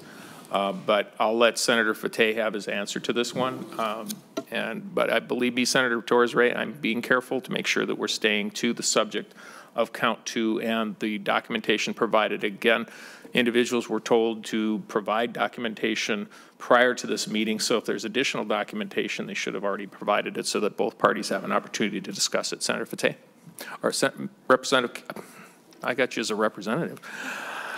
Ms. Kendrick. Thank you, Mr. Chair. That's exactly my response. Is there was nothing in the allegations listed out, the many paragraphs of complaint number 2 about the campaign office or any allegation regarding anything to do with campaign finance in complaint number 2. And again, nothing in complaint number 1 that spoke to or made any allegations about an issue with any sort of office used or space used by the campaign. So again, because we do not have any allegations referencing that in any way, nor is there anything in the record or in the evidence that's been provided to indicate that such an allegation would be made. Again, I would argue that that question is improper. Mr. Chair, we're just trying to establish between those articles that were submitted by both parties here, as well as all the other public information that's been produced since this has become much more a prominent issue after the conviction, is just trying to establish, in everywhere it references, just trying to establish that Senator Fateh's primary campaign and his campaign manager operated out of a facility, which appears to be the base camp for this particular conviction. And the most immediate place to be able to check that would be campaign finance to verify where those expenditures arrived. Where it was located, and 2, where did it exist. It appears it exists. Senator Fateh just acknowledged that he operated out of an office and not many Senate campaigns operate out of have an office. So I assumed that there would be some entry to try and validate that he did have an office. He since has verified he has had an office in which they operated out of. Ms. Hendrick? Thank you, Mr. Chair. In response, I would just note a few things, I guess. First of all, in terms of an office being a base camp for the conviction, as Senator Coran termed it, the conviction was for perjury before a grand jury. So the base camp for the conviction was the grand jury room. And candidly, in terms of the allegations that are laid out in Complaint 2, I guess I don't really see why it would matter if they had an office or met in the Wabasha Street Caves or some other corner on the street when the allegations are surrounding, again, in complaint number 2, the failure to expressly address involvement in unauthorized delivery of 2020 primary election ballots and retaining a Senate staff member. So again, not speaking out loudly or strongly enough according to the complainants, or not acting quickly enough. Apparently less than 24 hours is not quickly enough to act after allegations that are not even fully formed. When even reading the transcript of the Musa Muhammad trial, there are not even clear allegations against Dawson Kimyon in the testimony that was provided. His name came up, but again, there were no actual specific allegations. There is just an inference that he had come up in the trial. So again, I will say that when we're talking about these allegations that are based on, as Senator Coran put it, leaked grand jury testimony and articles that are not sworn statements, we don't have, again, we don't have any sworn statements, any testimony that's being pointed to.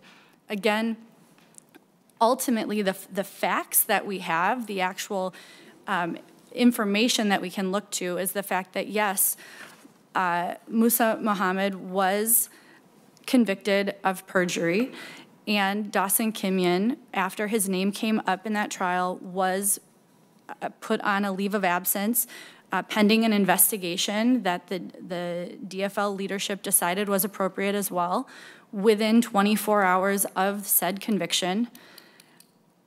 And then Senator Fateh made statements against any sort of fraud and indicated that he was as shocked as anyone else that this was being alleged and that there was any sort of a conviction that happened at all. So again, I guess I come back to, I don't think that it is on point for the complaint number 2. I don't think it matters where they were talking candidly. But again, any sort of discussion of a campaign office is not something that was included in the complaint and not anything that was included in any sort of evidence that was presented. Brief question, not to interrupt too much. So are we aware that there was a complaint filed regarding this campaign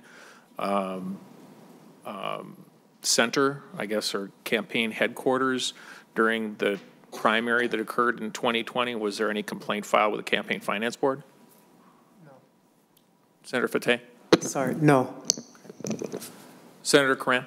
Senator Osmek was just trying to establish that Senator Fateh did operate out of a primary campaign location, was unable to determine that in public records, and with his campaign manager, it would make logical sense that those supporting Senator Fateh's campaign, his brother-in-law, Musa Muhammad, as well as all the others, or any others, including his primary campaign manager for some time, operated out of that area or that space.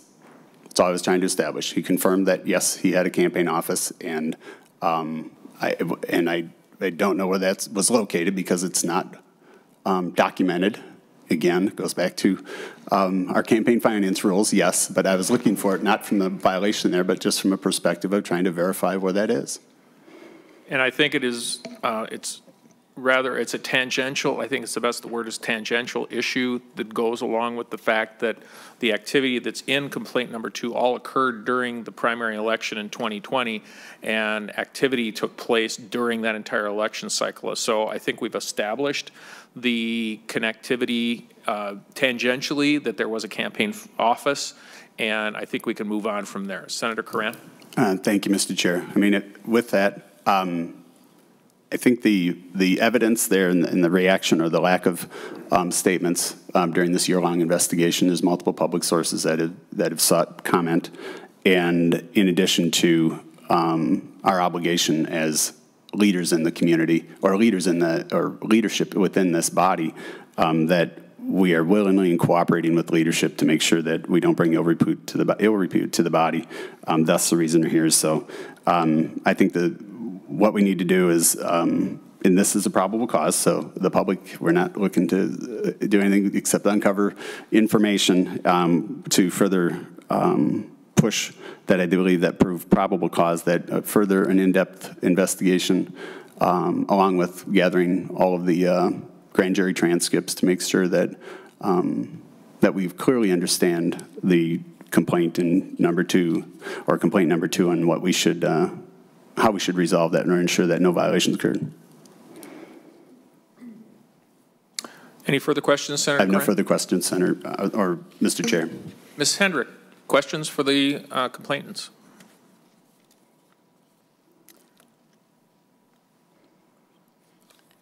Mr. Chair, I don't have any questions. Okay. I would like to give a final statement, and I believe that Senator Fateh also would like to give a brief final statement. When we get to that point, we're going a lot faster than count number 1. Now we're on to questions from members. Senator Torres-Ray. Thank you, Mr. Chairman. Mrs. Gendrick, I have a question in number 3 of the complaint.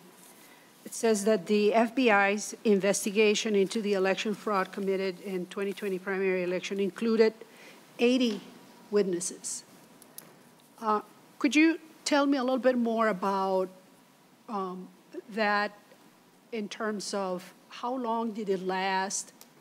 It seems like the conclusion is, or I don't know what the conclusion of that is, but it seems to me that it was a lengthy process. I just would like to understand what the conclusion of that investigation actually was.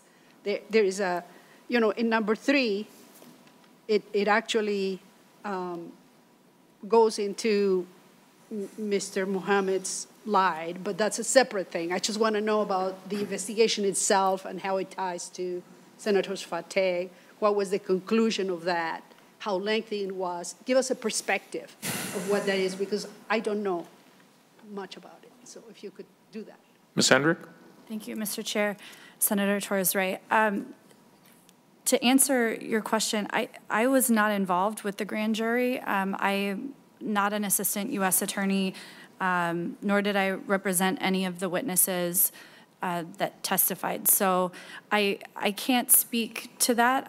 I guess what I would say was that my understanding of that grand jury process was looking into potential widespread voter fraud that was alleged during the 2020 election. And so throughout that, again, my understanding is that the witnesses that were interviewed as part of that grand jury process were from many campaigns across the board. That's my personal understanding. I will note again that the outcome in this instance was that from what we've seen, that the grand jury determined that based on Mr. Mohammed's testimony that Musa Mohammed should be charged with perjury, which he was then later convicted of. And I believe the transcript of that trial was something that was provided, I know generally along with the complaint. I received that along with the complaint.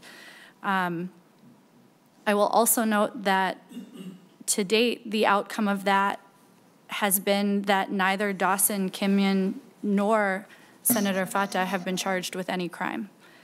So again, that is all I can take from the grand jury, what I can see from the outside, as we all can. Thank you. Thank you, Mr. Chair. Senator Champion. Thank you, Mr. Chair. Just a couple questions. Maybe the last one first. So do you have any information, or have you talked to anyone that's maybe involved with the investigation in order to conclude that the investigation is over? Ms. Hendrick? Thank you, Mr. Chair. Senator Champion, we do not have any information or indication right now that either of the two others that are obviously implicated in this complaint, Dawson Kimyon, we have no information that he has been charged with a crime, and we also have no information that Senator Fateh has been or is being charged with a crime. And my next Senator question Champion. is, I know earlier that it was asked whether Senator Fateh, participated in any way, and you answered it very narrowly by saying he has not been subpoenaed. Has he sat voluntarily before an investigator or U.S. Attorney's Office or anyone in particular, if you can share that? Ms. Hendrick? Thank you, Mr. Chair. Senator Champion, no, Senator Fateh has not been requested to testify in any capacity. And not just Senator testify, Champion. but even just to sit down with investigators. None of that has happened? Ms. Hendrick? Mr. Chair, Senator Champion, no, he has not been asked to make a statement or come in to provide information, no. And my last Champion. question, well, it might be my last question. You know how we are as lawyers. We always say it's our last question, then we always have another question. Because you get paid by the word. Senator Champion. Okay. Has Senator Fateh conducted any internal investigations of his own office, especially since, or even before, Mr. Mus Muhammad, got indicted, or at least there were allegations that he was dishonest to the grand jury? And it's my understanding that since then there's also been a naming of potentially his then campaign manager, who ended up coming to work in the Senate and do good work here. Has there been any internal investigations from the office in order to get to the bottom of whether there was or could potentially have been some things being done that should not have been done? Ms. Hendrick? Thank you, Mr. Chair, Senator Champion. I will start by just noting again that Musa Muhammad was charged with and convicted of perjury to the grand jury. The allegations, the charges, the conviction were not related to any sort of ballot fraud type charge. Obviously, as we've already stated, Senator Fateh was shocked that any sort of allegation, even of that nature, would come up to someone related to him in any way. Again, it was after the trial. So Senator Fateh was not involved in that trial of Musa Muhammad. He didn't attend it. He learned about the trial through the news like everyone else. And so in his following of the news and following learning of the conviction of Musa Muhammad, he also did learn that, again, if you read the transcript of the trial, it's not even the full name Dawson Kimyon that comes up. It's someone refers to a Dawson. It's not clarified in testimony anything else about who this Dawson is. We can all look at it and say Dawson is maybe we can figure out who we might think it is, but again, it isn't even specific in the testimony who that Dawson is. But again, a Dawson came up within the testimony. There really aren't any specific allegations even in that transcript about this Dawson. Simply, he's referenced throughout in the testimony. And so again, when Senator Fateh learned that Dawson's name came up, that was the first time that he learned through the news, like everybody else, of any implication of Dawson. And again, I will just note that within 24 hours of learning of that and learning of the conviction, that's the afternoon of the 10th, on the morning of the 11th, along with Senate DFL leadership, Dawson Kimyon, was placed on a leave of absence for there to be some sort of an investigation done, and so that a transcript could be obtained. As you and I both know, transcripts take a little bit of time, especially when they're that length.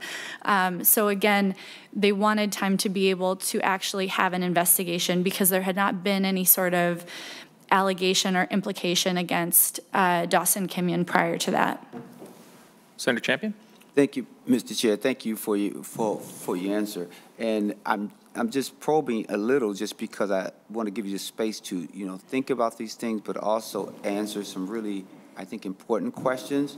Like, for an example, if I'm shocked, then my shock leads to action, right? I do something, right?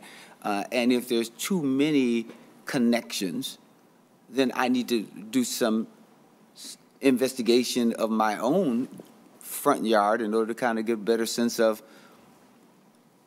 what's right or wrong. Like if you have a volunteer and they are making the connection of that volunteer and the person who's been indicted to my campaign, if they're naming a person with a not kind of an unusual name, right? It's not a common name like Bobby, right? So you start, and then I had one on my campaign. I got to start asking some questions just so I'm clear as to what may or may not happen, so I can, as a candidate, just make sure that my values are reflected in my inquiry to try to get to the bottom of it, even if it's just internally. I'm not talking about for anyone else's purposes. I'm talking about for my own purposes because I want to understand, because I believe Senator Fateh wants to be known as a credible and integrity-filled person. And if you have something that's hanging out there that is casting a shadow over your value system, your work, then I would think that you might want to do something in order to kind of figure out what is right or wrong, just so that you know what you want to do going forward. Because guess what? Every moment is what I call a teachable moment. What can I learn from this set of circumstances that I need to be aware of for the future? So that's why I'm asking that question. And here's the last thing connected to this. Perjury is important. It's big, right? Because it's not just about being dishonest. It's about the fact that you went in someplace under oath and said something, right? And there's that nexus between you, Mr. Muhammad, and potentially Fatah's campaign. How do we reconcile those two things and help me so that I can help articulate with clarity what should or should not be the order of the day before this committee? So I hope that wasn't too convoluted and you understand my two long-winded questions. Reactions, Ms. Hendrick? Thank you, Mr. Chair. Senator Champion, in responding to the two questions as I understand them, sorry about that. Go ahead. I would first note that, yes, Senator Fateh did take action and has been involved in his campaign. One, Dawson Kimyon is no longer on his campaign. Again, I will note that Dawson Kimyon to date has not been charged with any crime. And again, in the reading of the transcript of the Musa Muhammad trial, Dawson Kimyon's name comes up, but again, there are no specific allegations made against Dawson Kimyon in that transcript itself. So in terms of the evidence that is before us today, there isn't any evidence of specific wrongdoing on Dawson Kimyon's part, and there's no charges to date that have been filed. However, given the desire, the need to maintain the appearance of and to show, again, his integrity and to show that he doesn't want that on his campaign, as he also noted in his statement following the conviction, I will just point to the statement that's even quoted in paragraph 7 that Senator Fateh said that he was troubled by the conviction. He takes the seriousness of he takes the perjury charge and conviction very seriously. He's troubled by it. He's shocked by it because, again, he had no indication that something was amiss potentially on his campaign. So, again, I mean, he noted even in that statement that he was more committed than ever to organizing and governing to strengthen a free and fair democracy, but also that he was very committed to upholding the state's election laws and processes. So he's reaffirmed in that he is committed to the process and to following the law. So I believe that answers the first question about the campaign itself. Additionally, I will just note when the discussion is of a nexus, obviously, yes, it was a person associated to Senator Fateh, associated to his campaign, that was charged with and convicted ultimately of perjury. Again, as I've noted already, Senator Fateh was shocked by that. Was shocked and dismayed that someone associated with his campaign with him would be in that situation and would have charges like that brought against them and ultimately be convicted of that. I will just note, though, that again, within the transcript from that trial, within any sort of public record, any information we have, there have not been any further criminal charges brought against anyone else within the campaign or Senator Fateh. So again, right now there is no allegations outlined before the committee of any wrongdoing on Senator Fateh's part or any indication of any direction on his part for wrongdoing or instruction for any wrongdoing to take place. A couple of questions, and then Senator Kiffmeyer is going to ask some questions. I just want to clarify a couple points. So at what date, or can you give us an idea, Senator Fateh, when Dawson Kimyon was relieved of his duties on your campaign? Do you have an exact date? Do you have a month? The campaign and not the Senate, correct? The campaign. I'm coming to the Senate next, but okay. when as your campaign manager, when was Dawson Kimyon relieved of his duties? I believe the same day he was put on leave. And when that would have been May 10th, 2022? No, the 11th. 11th, sorry. Yep, number 6 under administrative leave. But the documentation wouldn't reflect that till later. Yep, understood. And second question, I can't remember, but I think I may have heard this, that he no longer is your legislative assistant. Is he currently your legislative assistant, or has he been relieved of those duties also, or did he leave on his own? He has since resigned. He resigned. Okay, thank you. Senator Kiffmeyer? Thank you, Mr. Chair. So the question that I have here is, it's been stated here that somehow the conviction of Mr. Muhammad has no relation to what's going on here. And I just want to take this from, again, submitted Minneapolis man, Mr. Muhammad, was on trial for lying to a grand jury. Lying to a grand jury about the involvement in delivering absentee ballots without the voters' consent, claiming an agent delivery, which I have the Secretary of State's website here in regards to the requirements that must be met for that. And in the process of lying about that, rather than making a statement, he preferred to be convicted of perjury than to state more. But one little piece of it that did come out, he stated that a campaign official named Dawson gave him a list of 3 voters in question whom he later acted as an agent for. And according to Minnesota law, I don't see that sort of process, but again, I don't have some documents here. So there is a connection, because I don't know how many campaign officials that are named Dawson are under or with Senator Fateh's campaign, so it's a logical conclusion, and then put on administrative leave, even though saying he's not been charged or other things, and that you're just troubled by this. I would concur with Senator Champion's statement that in this situation, to do your own questioning, about what happened with your campaign. You're responsible for your campaign and everything that happens with it.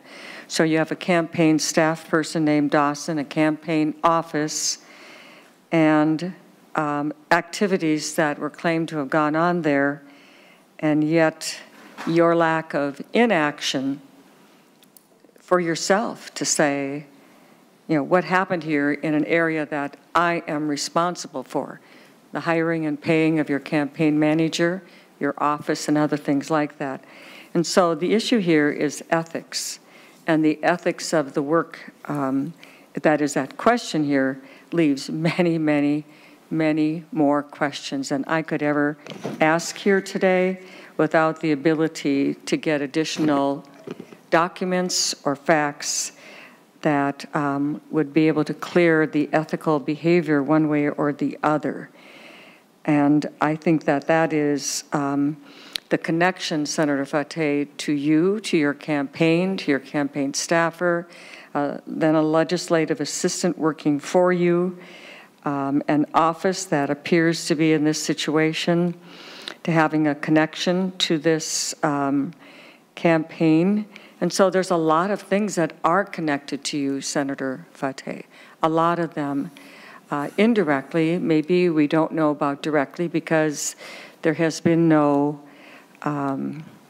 additional documentation provided one way or the other.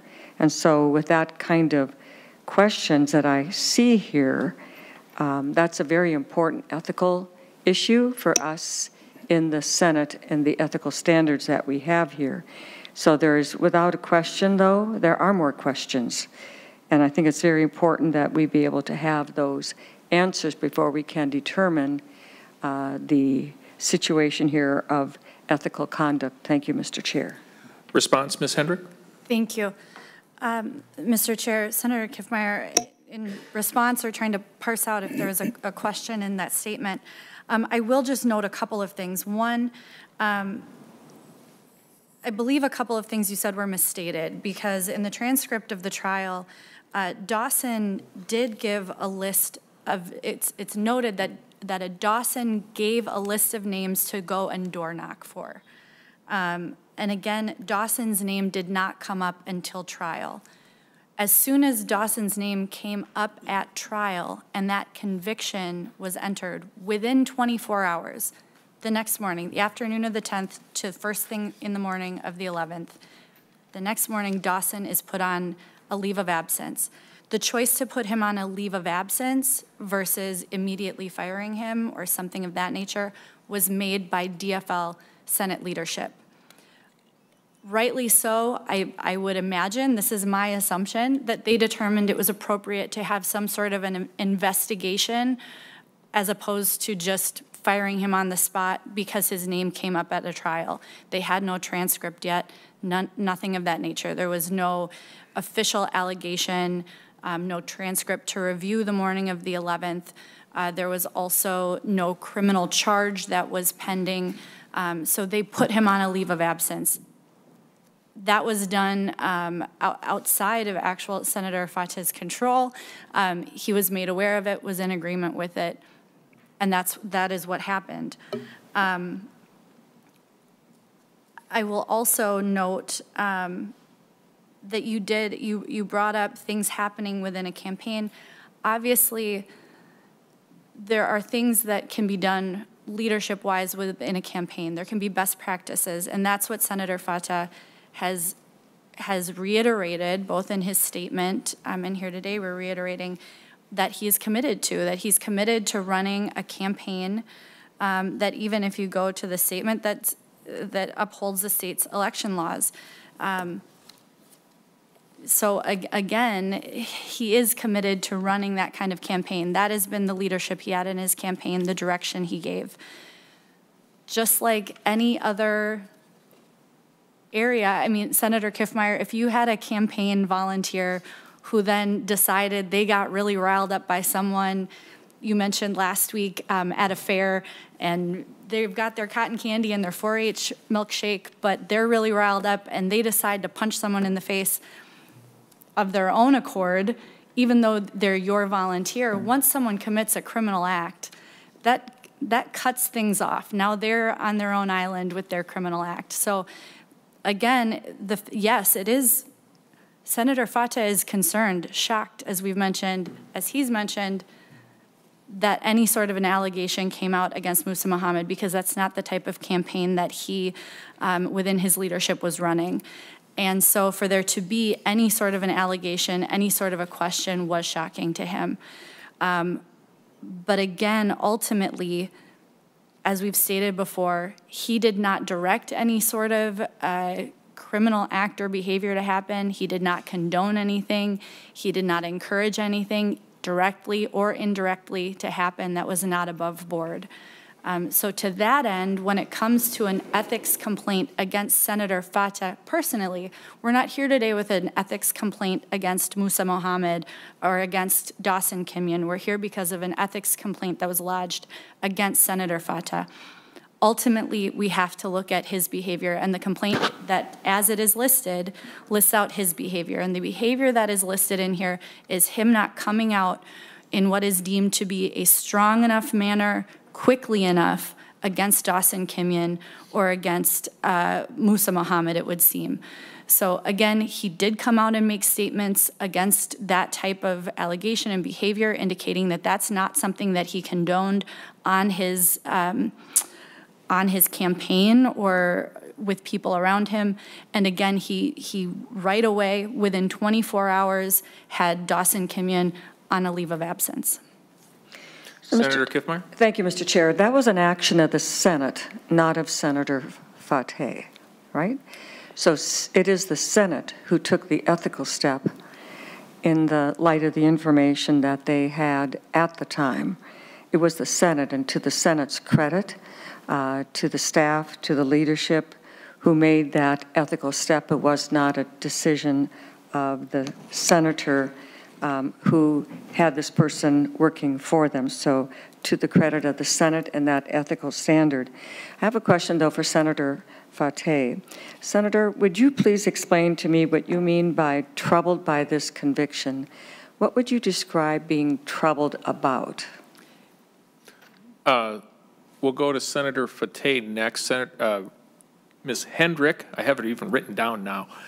She wanted to comment, and then we'll go to an answer with Senator Fateh. Ms. Hendrick? Thank you. I believe there were two questions there. The one was specifically to Senator Fateh, which I will defer to him to answer. But first and foremost, Senator Kiffmeyer, you did note, or you asked the question of whether it was Senate leadership that put Dawson Kimyon on the leave of absence or Senator Fateh.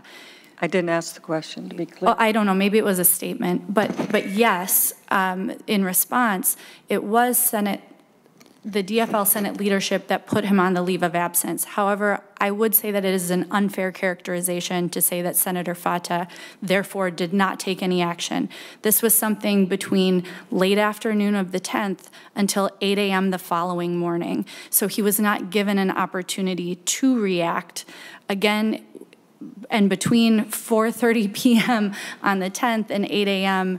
on the 11th, there was still no specific allegation against Dawson Kimyon.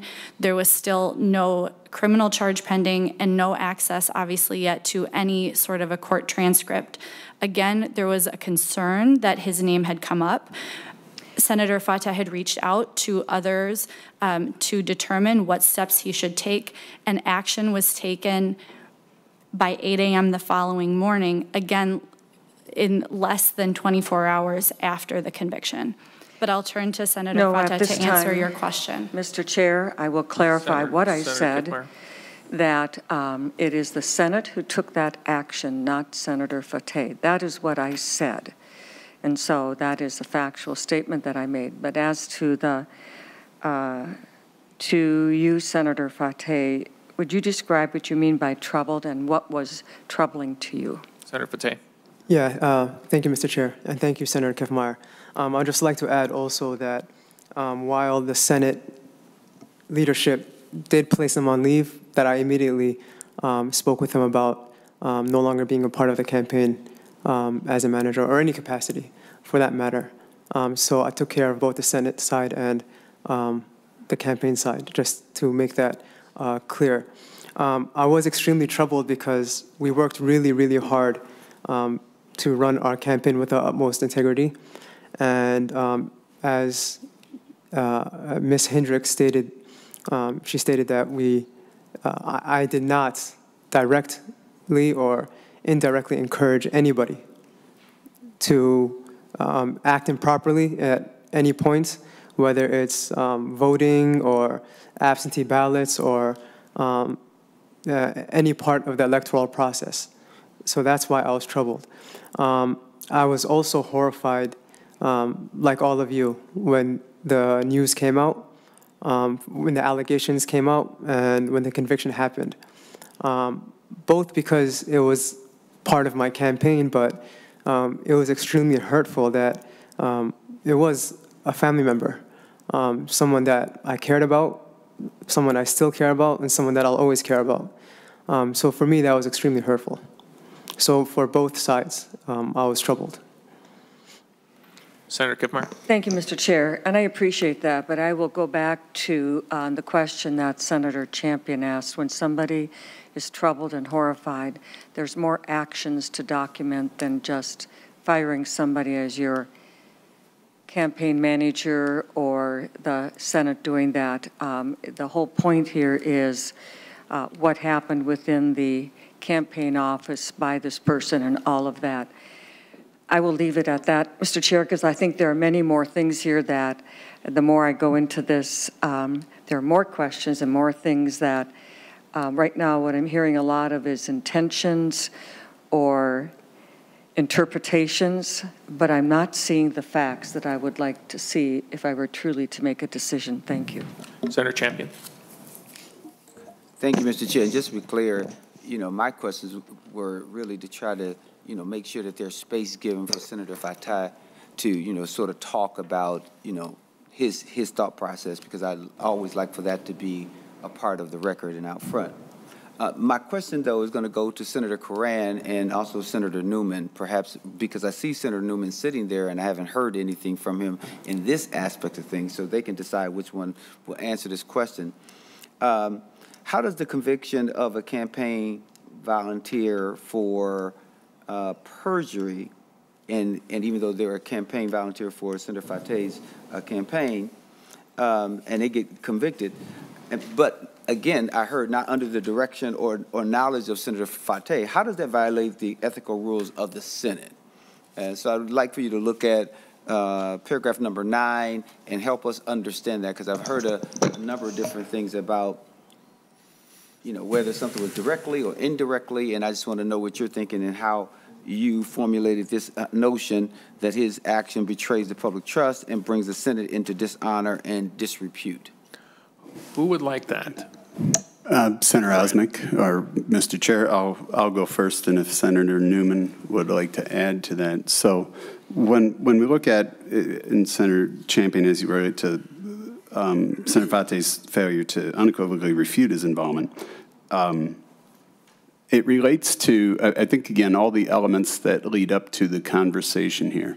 The charge or the conviction was perjury, but the underlying complaint is election fraud. And so the seriousness of that, I think, is thus why we're here today, and trying to figure out, do you reasonably know, or do you have a role in things that occurred within your office, and what are you aware of and what aren't you aware of? And that's why we're here today, to prove that probable cause. And that's what it's trying to establish. Is it an office? Is your office there? In multiple statements, it's referred to Dawson, which appears to be the only Dawson that works in the office of Senator Fateh. And the components or the other elements that go into it are, kind of, what did he reasonably know? Should he have known? Senator Fateh made a statement that he wasn't aware of the trial or the investigation until he read it in the news. We're talking about his brother-in-law. And so, and somebody who's working on his campaign diligently. He's in many different videos and ads, and consistently. It doesn't appear it was a one-time stop in and provide a day of service. And so that's what we're here to prove. that there's enough unknown or enough questions there that we should go into a full-blown investigation, because I think there's enough probable cause because of the seriousness of not the conviction. The conviction ties to the office, but the underlying is really election fraud and what role and what was known at the time that that occurred. And I do think, there's probably yet to be a lot more discovered in that particular scenario as well. I think the FBI investigation, I think the U.S. Attorney, and Senator Kiffmeyer, I think, stated that Mr. Mohammed took the perjury charge to protect those in an office which appears to could be closely related to Senator Fateh's election office and certainly his campaign manager. And so I think there's enough there to warrant a future or a formal investigation to determine the actual role when everything was actually known and the actions that were taken. Because the underlying case is really election fraud, and what does that bring to the institution? And none of us, I agree, all of us, want to make sure that doesn't occur at any level, in any role in this body or this institution. Senator Newman, anything to add? The only thing I'd add, Mr. Chair and Senator Champion, is taken by itself, the conviction of Mr. Mohammed would not rise to the level of probable cause. But there's a series of coincidences involving Senator Fateh's campaign and his campaign office that when taken as a whole, those coincidences do rise to the level of probable cause, which should result in further investigation. That's all we're talking about here is probable cause. We're not trying to determine the truth or falsity, just the probable cause, whether or not investigation should proceed. Who would like, I'm sure there's a response coming. Ms. Hendrick? Thank you, Mr. Chair. I will just briefly respond to a few different things. One, Senator Karan has stated that Senator Fateh testified today that he did not know about the trial till he saw it in the newspaper. He did not testify to that fact. He did not get involved in the trial. He did not testify at the trial. He did not know the contents of the testimony. He did not attend the trial. So he learned about any contents of the testimony, anything that happened in the trial, in the news the same way that everybody else did. But again, it's not that, obviously, that he was shocked that there was some trial happening. He learned again of the allegations. My understanding of and I believe all of a grand jury is that generally those are closed and people are instructed not to speak about them. So until there are any charges filed, obviously he learned about those charges then, but again, learned about the contents of testimony at trial, things like that, like everybody else did in the news, because he did not attend the trial and was not involved in the trial. I will also bring up the fact that it was stated that you're trying to look into then with this inquiry whether or not Senator Fateh reasonably knew or had a role in any sort of election fraud in his campaign. Again, he has, since we keep talking about these equivocations, he has very unequivocally stated that he had no direct or indirect encouragement or direction to anyone in his campaign to do anything improper with voting, absentee balloting, or any part of the electoral process. The proof, I would say, is that there are no charges filed against Dawson Kimyon. But more importantly, because the person who's on the hot seat today is Senator Fateh, there's no charges filed against him that he had any sort of action like that in his case. And no charges have been filed by the Assistant U.S. Attorney or any other agency making allegations that he did. They are the agencies that have obviously all of their grand jury testimony that they took. Candidly, I think if they had a case that they could make, they would bring it, and they have not. So when we're asked to then say, well, should we go forward? Is there probable cause to go forward? Should the subcommittee continue going into this? I would say that, well, the assistant U.S. attorneys have looked into it and haven't charged him with something.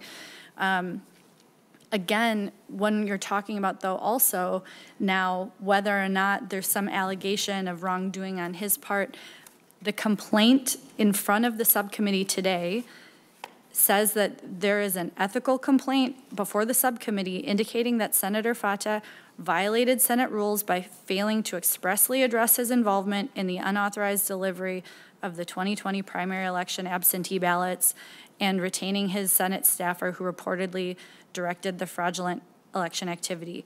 And then going through all of the paragraphs 1 through 9, when we look at what the allegations are, again, I would say on its face, this should be dismissed today and concluded with no probable cause to proceed, because again, what these complaints are going to is the actions of others, a conviction of another individual, of Musa Muhammad, for perjury, and also allegations that Senator Fateh did not act swiftly enough or loudly enough in coming out against Musa Muhammad, an individual, or acting swiftly enough to get rid of Dawson Kimyon when his name came up, which again, even looking at the dates that are listed in the complaint itself, show a very quick turnaround, one afternoon to the next morning before Dawson is out the door.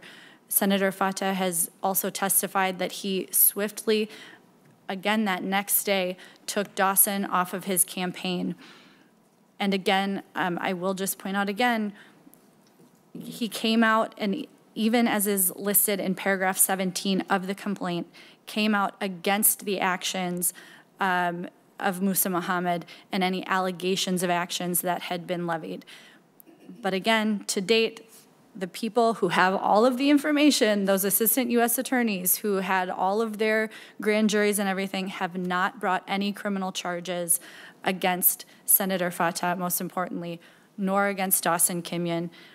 And therefore, I don't think there's any basis to go forward with an ethics investigation against Senator Fateh. Senator Champion. Just so that I'm clear, so Ms. Hendrick, are you suggesting that the only time an ethics complaint should go forward is if it meets the high burden and standard of a criminal case? Because there's a different standard of proof for a criminal case, and it sounds like that's what you're advocating, saying, hey, if there's no charges, then it shouldn't be any ethics deal, right? Then you know, and I know, that if that was the case, where would civil cases fall? Where will all these other things fall? So I just want to make sure I'm not putting words in your mouth and giving you some space, because that appears to me to be what you're advocating for, saying that if the U.S. Attorney's Office cannot meet the burden of proof of being able to prove someone guilty beyond a reasonable doubt, then the Senate should not have any grounds or any space by which to go forward with an ethics complaint because no one's been charged. So can you speak to that and help give me some clarity around that? Ms. Hendrick.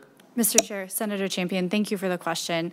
I am not saying that an ethics complaint should only go forward if there's a criminal charge attached to it. And I appreciate you bringing the question if that's how it came across. What I'm simply stating is that in the record before the subcommittee today, there's nothing in the evidence that points to, indicates, alleges any sort of direct or indirect encouragement or direction on the part of Senator Fateh to any member of his campaign, any volunteer, to do anything improper with voting, absentee balloting, or any part of the electoral process. Anything that has been provided, even the transcript from Musa Muhammad's trial, there's no indication. Senator Fateh's name doesn't come up with any sort of allegation or inference or anything of that nature. So there's nothing before the subcommittee today showing any sort of link in that way or any sort of direction, any sort of an ethical issue to that end. Furthermore, Senator Kiffmeyer earlier said, well, we need evidence, we need proof. I would say the other evidence or proof that you can look to is not only is there nothing that could be brought by the complainants to the subcommittee today showing any sort of direction or showing any ethical violation on Senator Fateh's part, but additionally, others who have looked into this same issue have not brought any charges. So none of this was brought up in Musa Muhammad's trial. None of this was from any other forum brought before the subcommittee today by the complainants. And additionally, there have been no charges filed at this time. So I'm going to make a couple of comments and see if there are any additional questions, and you can decide if you want to respond to them. First, regarding the suspension and termination and the demand for a strong statement or whatever the case might be. I don't necessarily consider that terribly strong from a point of view of did you scream loud enough? I don't know if some people think that we should, that Senator Fateh should have gotten a guillotine out and lopped his head off to prove the fact that he was upset with the situation. I know that's a bit graphic, but I think in the direction based upon the information, I think Senator Fateh probably took, and the DFL Senate caucus probably took the right actions in dealing with the situation when they became aware of it. That being said, here's where the problem comes in, and it bleeds back to case number one. Mr. Kenyon was an employee of the campaign, we've established he was the campaign manager. I pulled up the campaign finance report for Senator Fateh for 2020, and this individual is paid $42,000 worth of employee expenses, and that's how it's been categorized. With one exception, that's been how it's pretty much been categorized. That's fairly significant to note.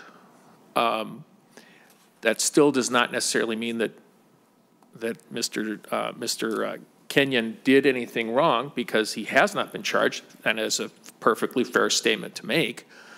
I'll add one word, yet. We don't know what the federal government's going to do. It's entirely possible come August, July, sometime in the future, it's entirely possible there may be some action taken against him, but we can't necessarily believe that that is going to happen or won't happen. But it is very troubling that someone who was connected was paid by the treasurer of the campaign, which is Senator Fateh, who happens to be the candidate, and this type of behavior took place. It brings disrepute upon the body that someone is employed and has been connected with, which, and I think many people would think, is a horrible violation of the electoral process.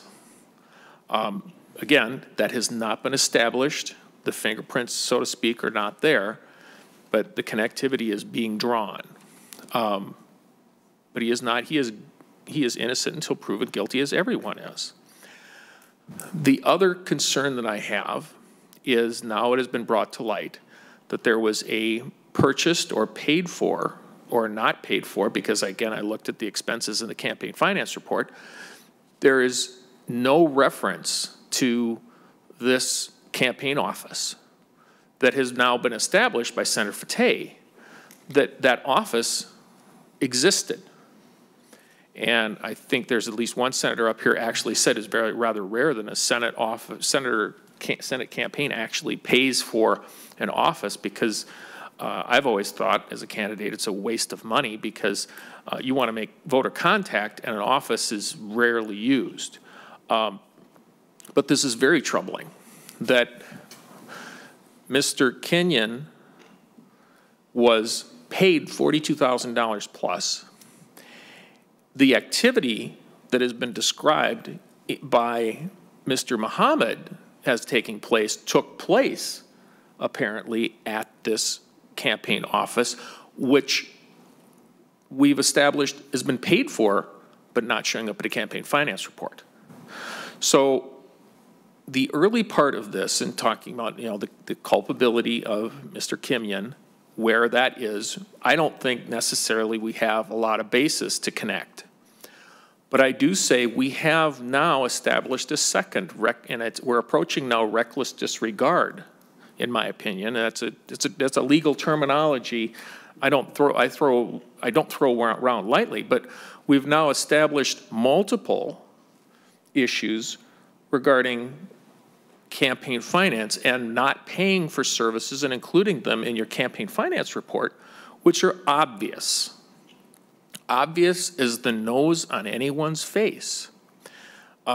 When people, and I've been through this, and I've actually checked people's campaign finance reports, when you are sharing an office, you have to identify how much the rent is, how long you have it, the monthly costs, and the footage you are using, especially and particularly when it comes to if you're dealing with a federal race versus a state level race. There's a number of different issues that goes on there. But now we have another instance that is a pattern. I won't say it's as evil terminology as I've described, but a pattern that is very concerning that I think the committee may have to deal with. And not sure where we're going with this. I don't see anybody else raising their hands for questions, so we may be getting close to final statements. But I will say this, and you certainly respond, Ms. Kendrick. I have a very deep concern that we've now, as a process, uncovered another probable campaign finance violation. And that continued pattern does bring disrepute upon this body. Comments, Ms. Kendrick? Thank you, Mr. Chair. I will just first and foremost note, in terms of any sort of a question about the office, again, that was not part of the complaint. I don't have documentation to speak to, obviously, in front of me today, because that is not something that was brought up until this morning as we've been sitting here. So there was no indication that we needed to provide any sort of documentation related to any sort of office space or meeting space that was used. I will just briefly respond in terms of the pay of Dawson Kimyon. It's my understanding that that $42,000 of total pay was for 11 months of work as a manager, which would equate to about $3,800 per month. So again, when actually taken in context of the length of employment, it's not, again, it's $3,800 per month. I will let anyone draw their own thoughts or conclusions about whether or not they feel $3,800 is a good amount or not. But Ms. Hendrick, I'm not even complaining about that. Okay. Just because it was brought up, I thought I would address that as well, the term of time that covered. True, but also you have to admit that Mr. Kenyon was an employee of the campaign during the time where, if he is connected now to the Mohammed voter fraud situation, he was an employee of the campaign and possibly participating. We're not sure yet, and that's not a fair statement to make. That's the point I'm trying to make. Mr. Chair, yes, I don't think there has been any question raised about whether or not Dawson Kimyon was an employee of the campaign, was a legislative assistant.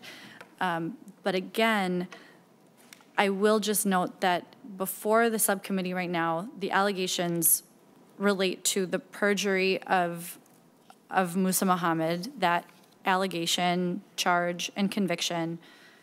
And then furthermore, about the fact that this Dawson Kimyon's name came up in the trial. Again, not associated, now that we have the benefit of having the transcript, not associated with any specific allegations. There's no indication in the transcript from the trial that anyone even said that Dawson Kimyon directly or indirectly encouraged any sort of improper voting or absentee balloting. Simply, I believe the transcript states that Dawson Kimyon's name comes up because he provided lists of people to go and door knock at their homes. And so the individuals that testified, the other individuals, the voters that testified, if you will, at the Musa Mohammed trial were voters that were on this list that Dawson, again, we are inferring that it's Dawson Kimian, that Dawson provided of people to go and door knock at their homes. So again, I just will circle back to there isn't even now any direct or indirect encouragement or direction on the part of Dawson Kimian. I hate to bring that because this isn't about him today. I understand he's related and all of these things, but again, he's not the one with an ethics violation before the subcommittee today. So, but there is no direct or indirect encouragement on his part, and definitely not on the part of Senator Fateh, or any direction to do anything improper with voting, absentee balloting, or any part of the electoral process. So again, when we're talking about the allegations before the subcommittee and these ethics complaints, we're looking at, again, perjury. No, there weren't, like we've said, there weren't even charges of election fraud brought against Musa Muhammad. He was charged with perjury, convicted of that. But again, stemming from that and from the whole grand jury process, there have been no charges, no inferences within the trial or anything else beyond the trial that state that Senator Fateh had any sort of connection to any of that behavior. Any further questions from the panel? Senator Champion. Just one question for clarity, because I've heard you say it a couple times, and I just want to make sure that we make the record clean and you have a chance to speak to it. Was there another person working for the campaign with the name Dawson who would have been responsible for giving a list to Mr. Muhammad? Ms. Hendrick? Mr. Chair, Senator Champion, it's my understanding that there was no other Dawson who was working for the campaign. I'm simply noting that when I say that, as we've already noted, we can all guess who this Dawson who was referred to probably was. I'm simply noting that it was not clarified in the trial or anywhere else in that testimony. Obviously, if there had been lawyers like you and I there, maybe we would have followed up with the questions to fully clarify who this Dawson was. Unfortunately, the people who had that trial did not. But we can guess who it is. Again, it just isn't, I don't want to misstate what's in that transcript or in that record, because again, there isn't any clarification in that record that it is Dawson Kimian, although we can guess that it is. Senator Champion. Thank you. Mr. Chair. Any further questions from the panel?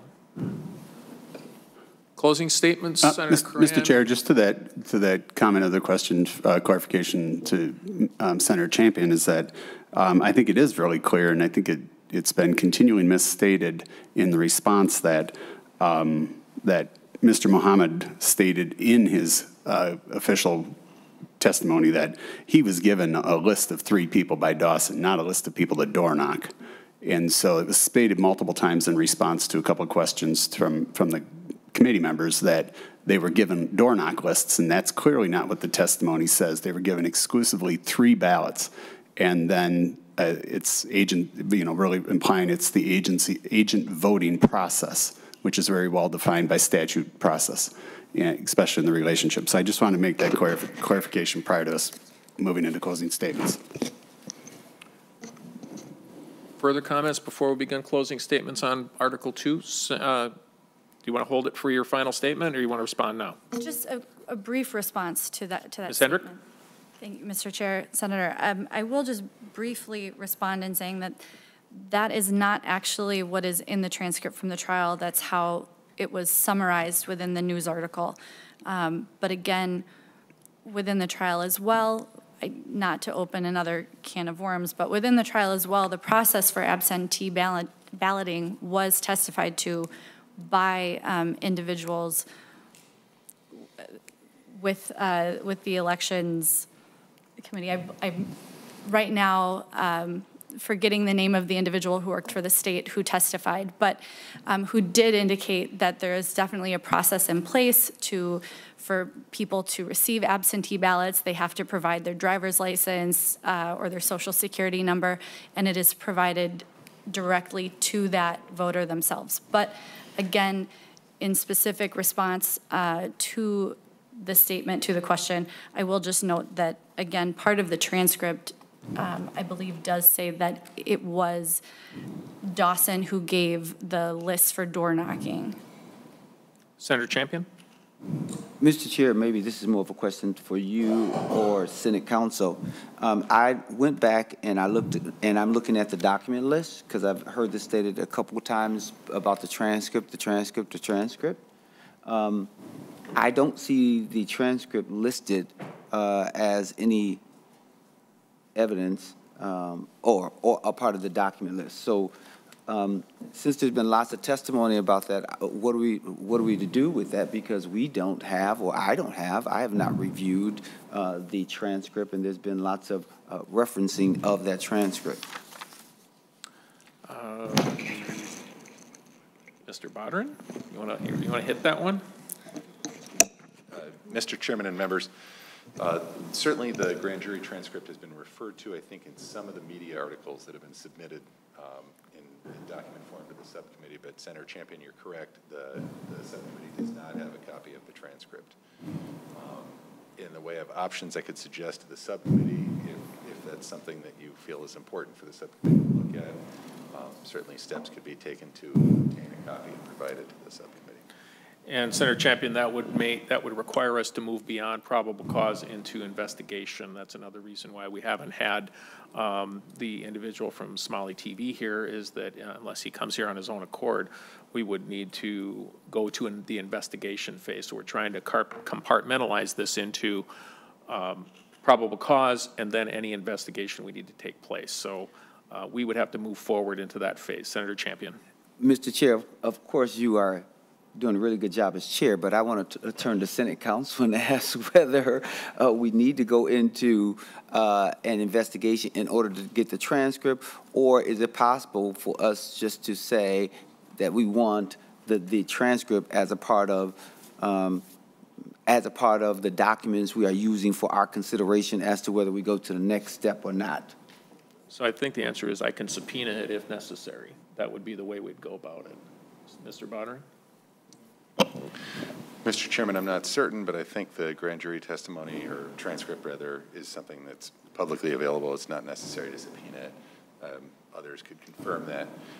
Senator Champion, to your question, the subcommittee's decision to look for additional documentary evidence would be, in effect, a decision to proceed with investigation. But traditionally, the way the subcommittee has proceeded is that each step in that investigation is something the subcommittee agrees collectively to proceed with. I just want to clarify for you that a decision to look at that would not be necessarily an open-ended authorization of any and all investigation. The subcommittee has a lot of latitude in the way of shaping what it might want to look at, in addition to what has been presented by the complainants and by Senator Fateh. I hope that's helpful. So Mr. Chair, I think that we should agree to take a look at the transcript before making the decision as to whether additional information is needed, because there's been a number of references made to the transcript in today's proceedings. So Senator Champion, I am moving closer to moving, as soon as we've complete item 2 and having final closing statements from both sides, I'm moving very close to asking for a vote for an executive session so we can proceed on what we consider what we want to take as far as next steps. I would prefer to do that because I think we can talk more freely than we can do during it will be recorded, but we can talk more freely about where we want to go if we want to go forward, and that does take a vote to move forward. So any further questions from the panel? Seeing none, we will have final closing statements for the entire complaint. Senator Coran. Thank you, Mr. Chair.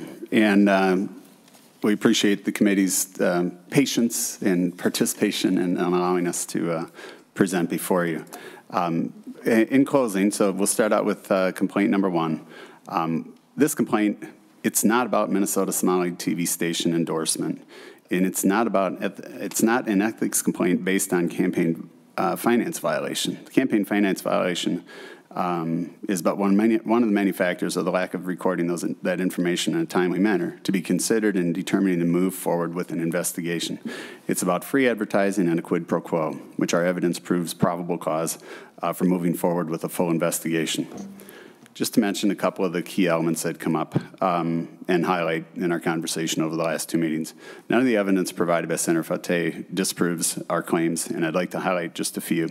The owner of the Somali TV station gave contradicting statements in the Minnesota Reformer and throughout the affidavit about providing free services. The owner of the Somali TV should be called in to testify. Senator Fateh's own statements confirm that many free ads are provided by this company. As mentioned, one of them, I think, again, an original testimony or the original meeting, as well as today, that many stories or many ads have been produced or captured, edited, and provided free of charge by Somali TV. It was highlighted that it was under the guise of a public service. That is not an available option when the campaign takes an active role. The ads did not contain the required prepared and paid for disclaimer, making it very difficult to discern what was paid for and what was provided or stated under free community services. The statement that it was an omission and a disclaimer, especially in today's testimony, that states that Senator Fateh worked with them to produce videos and that he actually had approval through the multiple iterations. And it didn't happen and wasn't missed on one. It appears it was missed on all. Senator Fateh has worked within, I believe, the Minneapolis Elections Office, ran for the House in 2018, and then in the Senate for 2020, had a contested primary, while serving as his own, I think his own treasurer at the time, making him a real seasoned veteran. We're not talking about a first-time candidate, so somebody is very familiar with the campaign finance laws and the need to comply and report in a timely manner. The receipts provided do not clarify what the two payments were for. We've received a lot of information, a lot of conversation about those, but without the lack of an invoice, which is very easily provided by the company of service, what was purchased? Senator Fateh states that the receipts were running ads, $500 each. Even if that were true, there are many different ads that were ran, and thus would lead to the claim of the quid pro quo. The Cash App receipts itself for Omar Fateh video, and as we talked about today, it likely includes production. I think you did clarify that today, for the production of the videos as well as advertising for two of the videos, not all of the others. The other statement is, and we talked about today, that many people come in to use the studio. They help provide and produce material support in providing those ads, which you claim to pay for. But without an invoice, leaves a lot of questions unanswered. Senator Fateh's own statements about the Cash App and two separate occasions that it was a mistake by a campaign to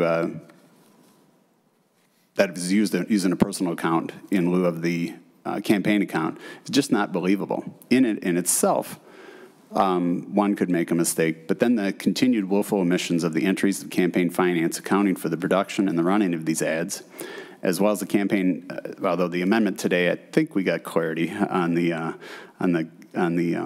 in-kind component or the try and reconcile that. But the willful omission of those activities, it's one of the clear standards we have as a candidate, and certainly a candidate running multiple campaigns. The totality of the evidence and the statements provided during the hearing for complaint one clearly shows Senator Fateh with an intent to deceive and hide the free services received from the Somali TV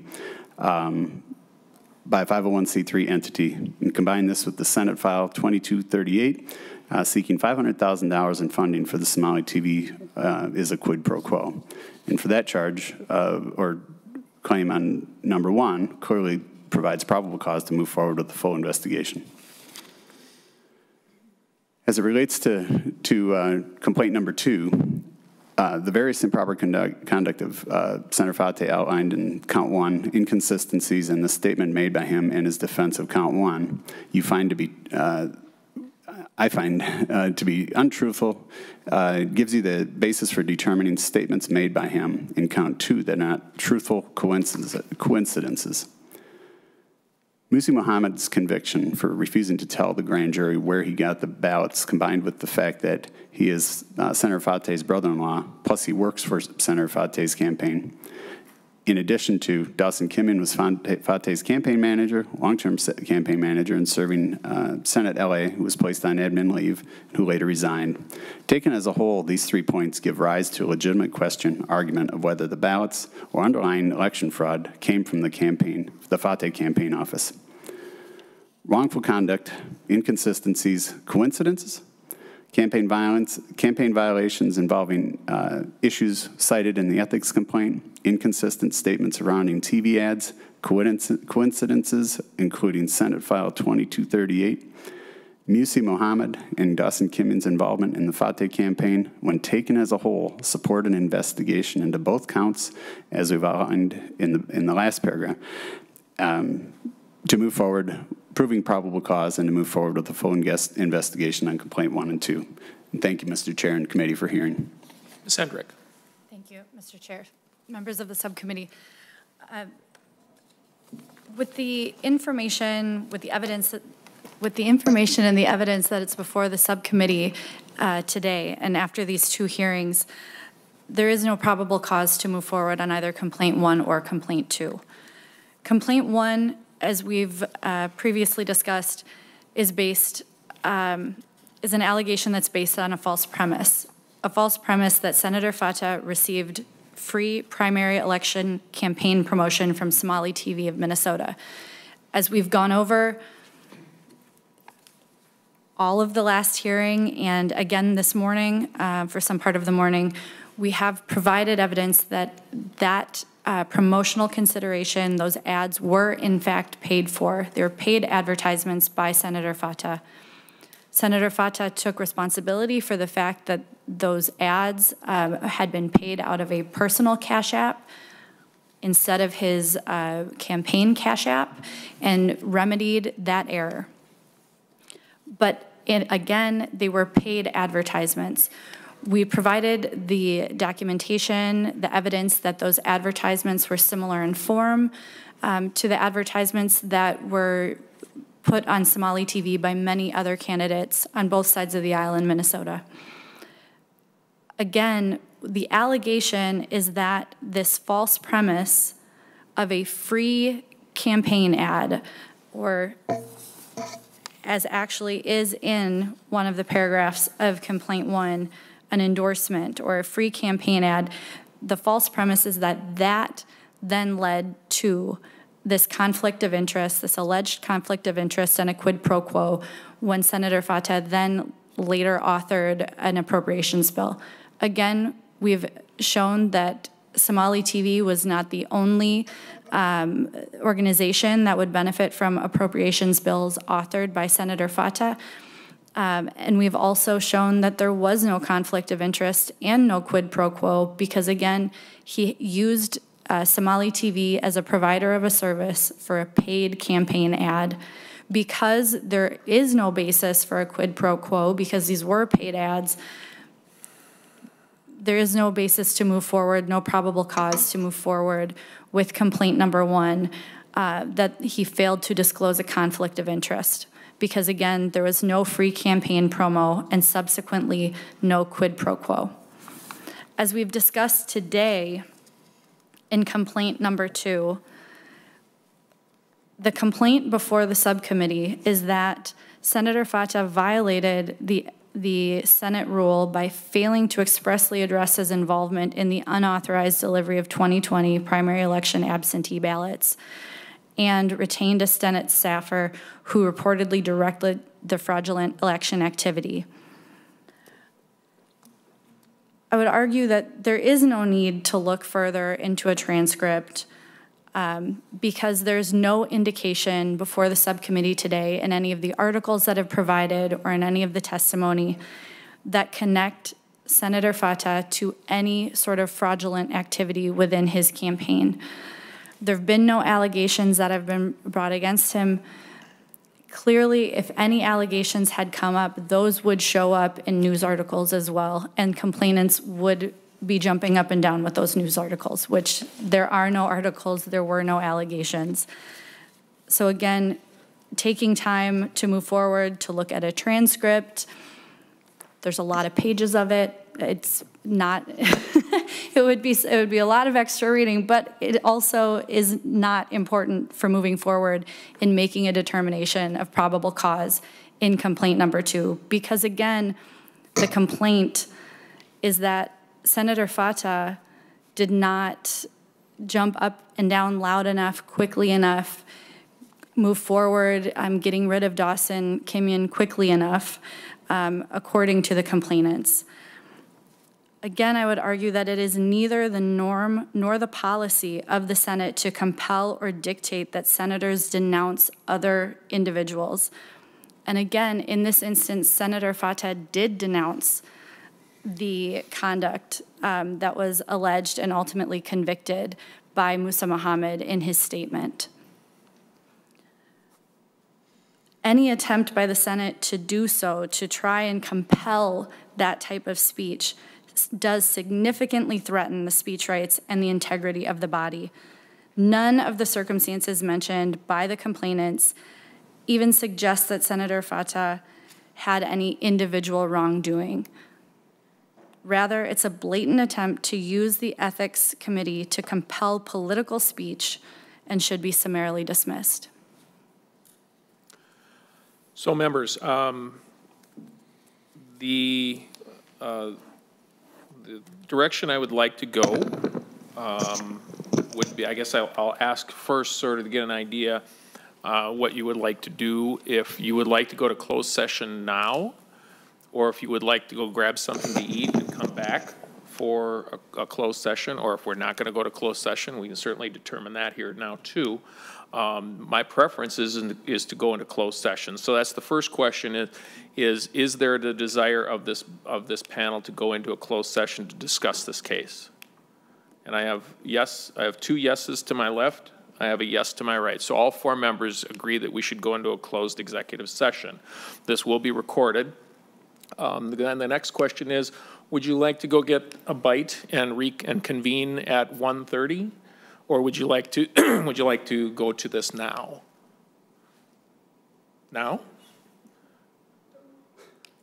I got 1 now. I'm open. Although my stomach says but I'm open. Uncle Dave has reserves, so I can live with it. Okay. Okay, so with that, I just want to make a very brief statement. If this is to be considered to take the next step, which is investigation, I've said this before and I'll say it again, this is not a determination of guilt, nor is it a determination of innocence. It's to determine, are there outstanding questions that this panel has to take further investigative action against. If we do decide to move forward for whatever reason, I think some people should look at this as an opportunity to clear a Senate colleague, not necessarily to impugn them. Because if no action is taken from that point forward, it's obvious that it did not rise to the level of violating the Rule 56.3, which I will read. Improper conduct includes conduct that violates a rule of administrative policy of the Senate, that violates accepted norms of Senate behavior, that betrays the public trust, or tends to bring the Senate into dishonor or disrepute. I know some people may think the glass is half full, some may think it's half empty. My answer is I would like to make sure that I am comfortable with what we do with this, and if an investigation needs to take place, it will be expedited judiciously and very quickly, as fast as we can. If not, we may dismiss at this point in time when we come back from executive session. Seeing no further discussion, the chair, yep, that's what I was going to do. Senator Newman. Mr. Chairman, purely procedural question. Would I be correct that the parties will not be coming back today, or do you expect us to come back following your executive session? Just looking for some guidance. I think we will determine, I think in closed session, determine if there are additional steps need to be taken. When we come back, there would be simply motions to, because there's a couple of you that do live a bit far away.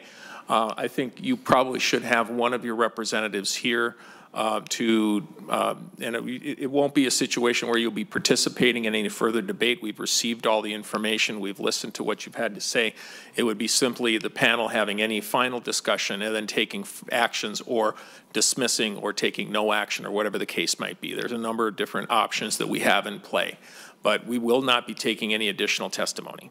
And, Mr. Chairman, you would be then notifying the parties of when you are going to reconvene and give us enough time to come back? Yes, we would have a game plan contingent on getting information or issuing subpoenas or whatever the case might be. We may have to move that timeline around a little bit, but we would have a course of action that we would announce if we are going to take any further steps. Thank you, Mr. Chairman. And both sides will be apprised of the situation. We will meet right next door. Seeing no further discussion, the chair moves that the Committee on Ethics, Senate Ethics, move into executive session. All those in favor signify by saying aye. Aye. Those opposed, the motion does prevail. We are in executive session.